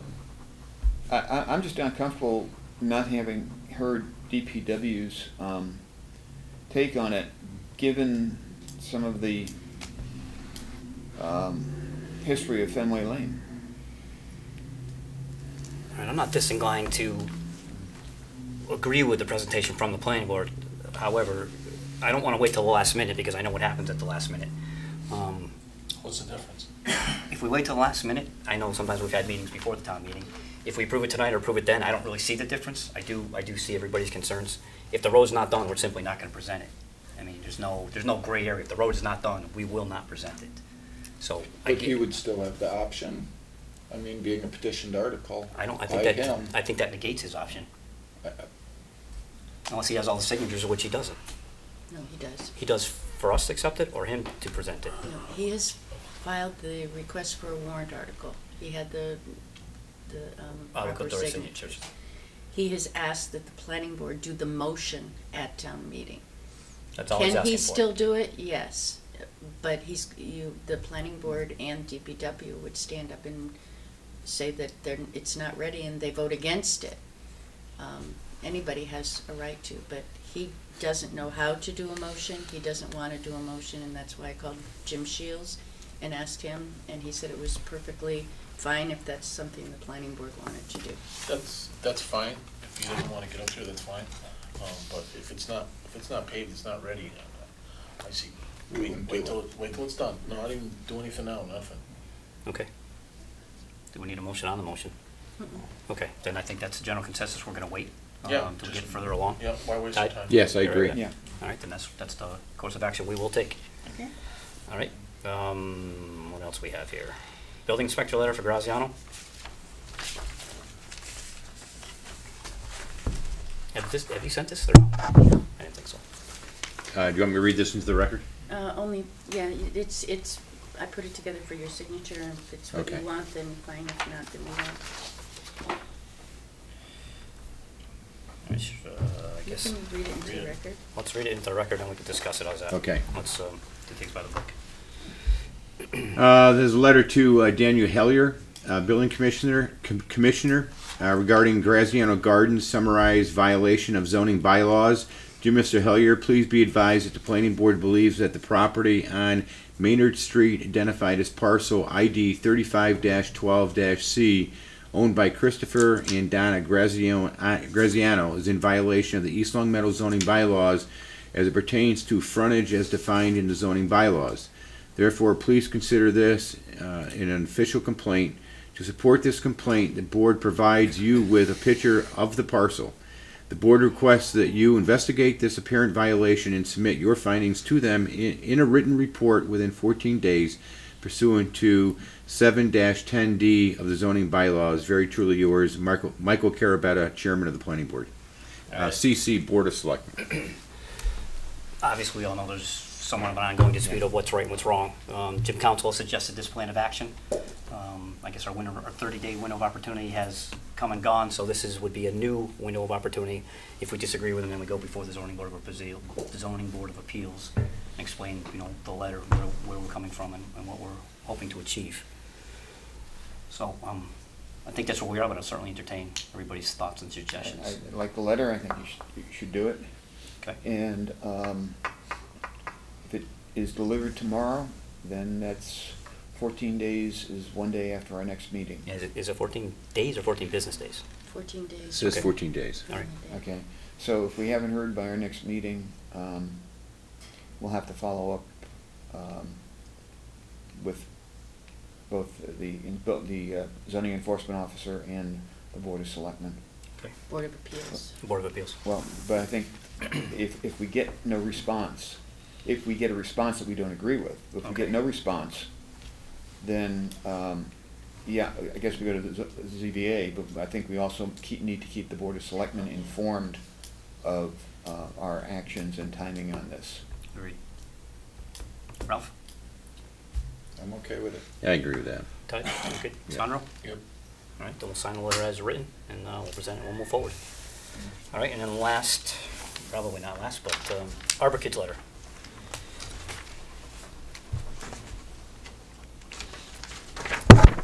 Thank you. Letter to Jason Robertson, Elm Street Development Services LLC, 20 North Main Street, East Long Meadow, Mass. 01028, regarding Arbor Kids, 128 Industrial Drive. Dear Mr. Robertson, this letter will reiterate the discussion the planning board had with you regarding the daycare center renting outfields and courts to the public for a fee. As the board explained, your application to the planning board was for daycare center for a daycare center for before, during, and after school programs with summer camp anticipated. As you are aware, child care is the care of a child during the day by a person other than the child's legal guardians, typically an ongoing service during a specific period, such as parents' time off. The board approved the site plan and the use as a daycare center as it is permitted by statute in any district in any municipality. However, renting out a place designed and equipped for the conduct of sports for a fee is considered a commercial recreational facility, and the use as such is not permitted in this district and is not permitted as an accessory or incidental use by a daycare center. Planning board allowed Julie Szymanski to use a portion of your building for her dance studio known as Dance Inc., as she is considering a teaching school which is allowed in the district. The use as a recreational facility is specifically defined in the zoning bylaws and is not allowed use in the industrial garden district as shown in table 3-1 land use classification. If you have any questions, do not hesitate to contact the office for further assistance. Very truly yours, Michael Carabetta, Chairman of the Planning Board, CC, Building Commissioner, Board of Selectmen.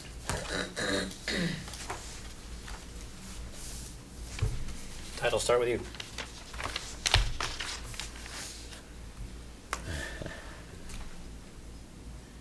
It's not allowed use. They weren't approved for it, so they can't do it. Okay. Sandro? Second that. Ralph? Yeah, I agree. I agree completely. As do I. All right, so I'm going to sign the letter, and we're going to forward it on to all the parties that need to be notified. All right? And who's CC'd on that? The building commissioner, board of selectmen, and obviously the applicant. Okay, good. All right. All right, I don't see anything else on our agenda. Robin, is there anything else that I am missing? Is there anything anybody would like to add before Minutes. we adjourn? Do we have? Review of minutes, February I'm 11th. a little lacking in that department. Did anybody look at them? I looked at them, I read them, I saw no corrections that were needed. All right, I'm not ready. I can't remember if I did that. I have not had a chance to look at them, and I'd like to. All right, so Okay. I guess we're not going to be able to. Yep. All right, so if there's nothing else, Thanks, Robin. do I have a motion to adjourn? So moved. Second. All those in favor? Aye. See that, Don? I gave you worst case.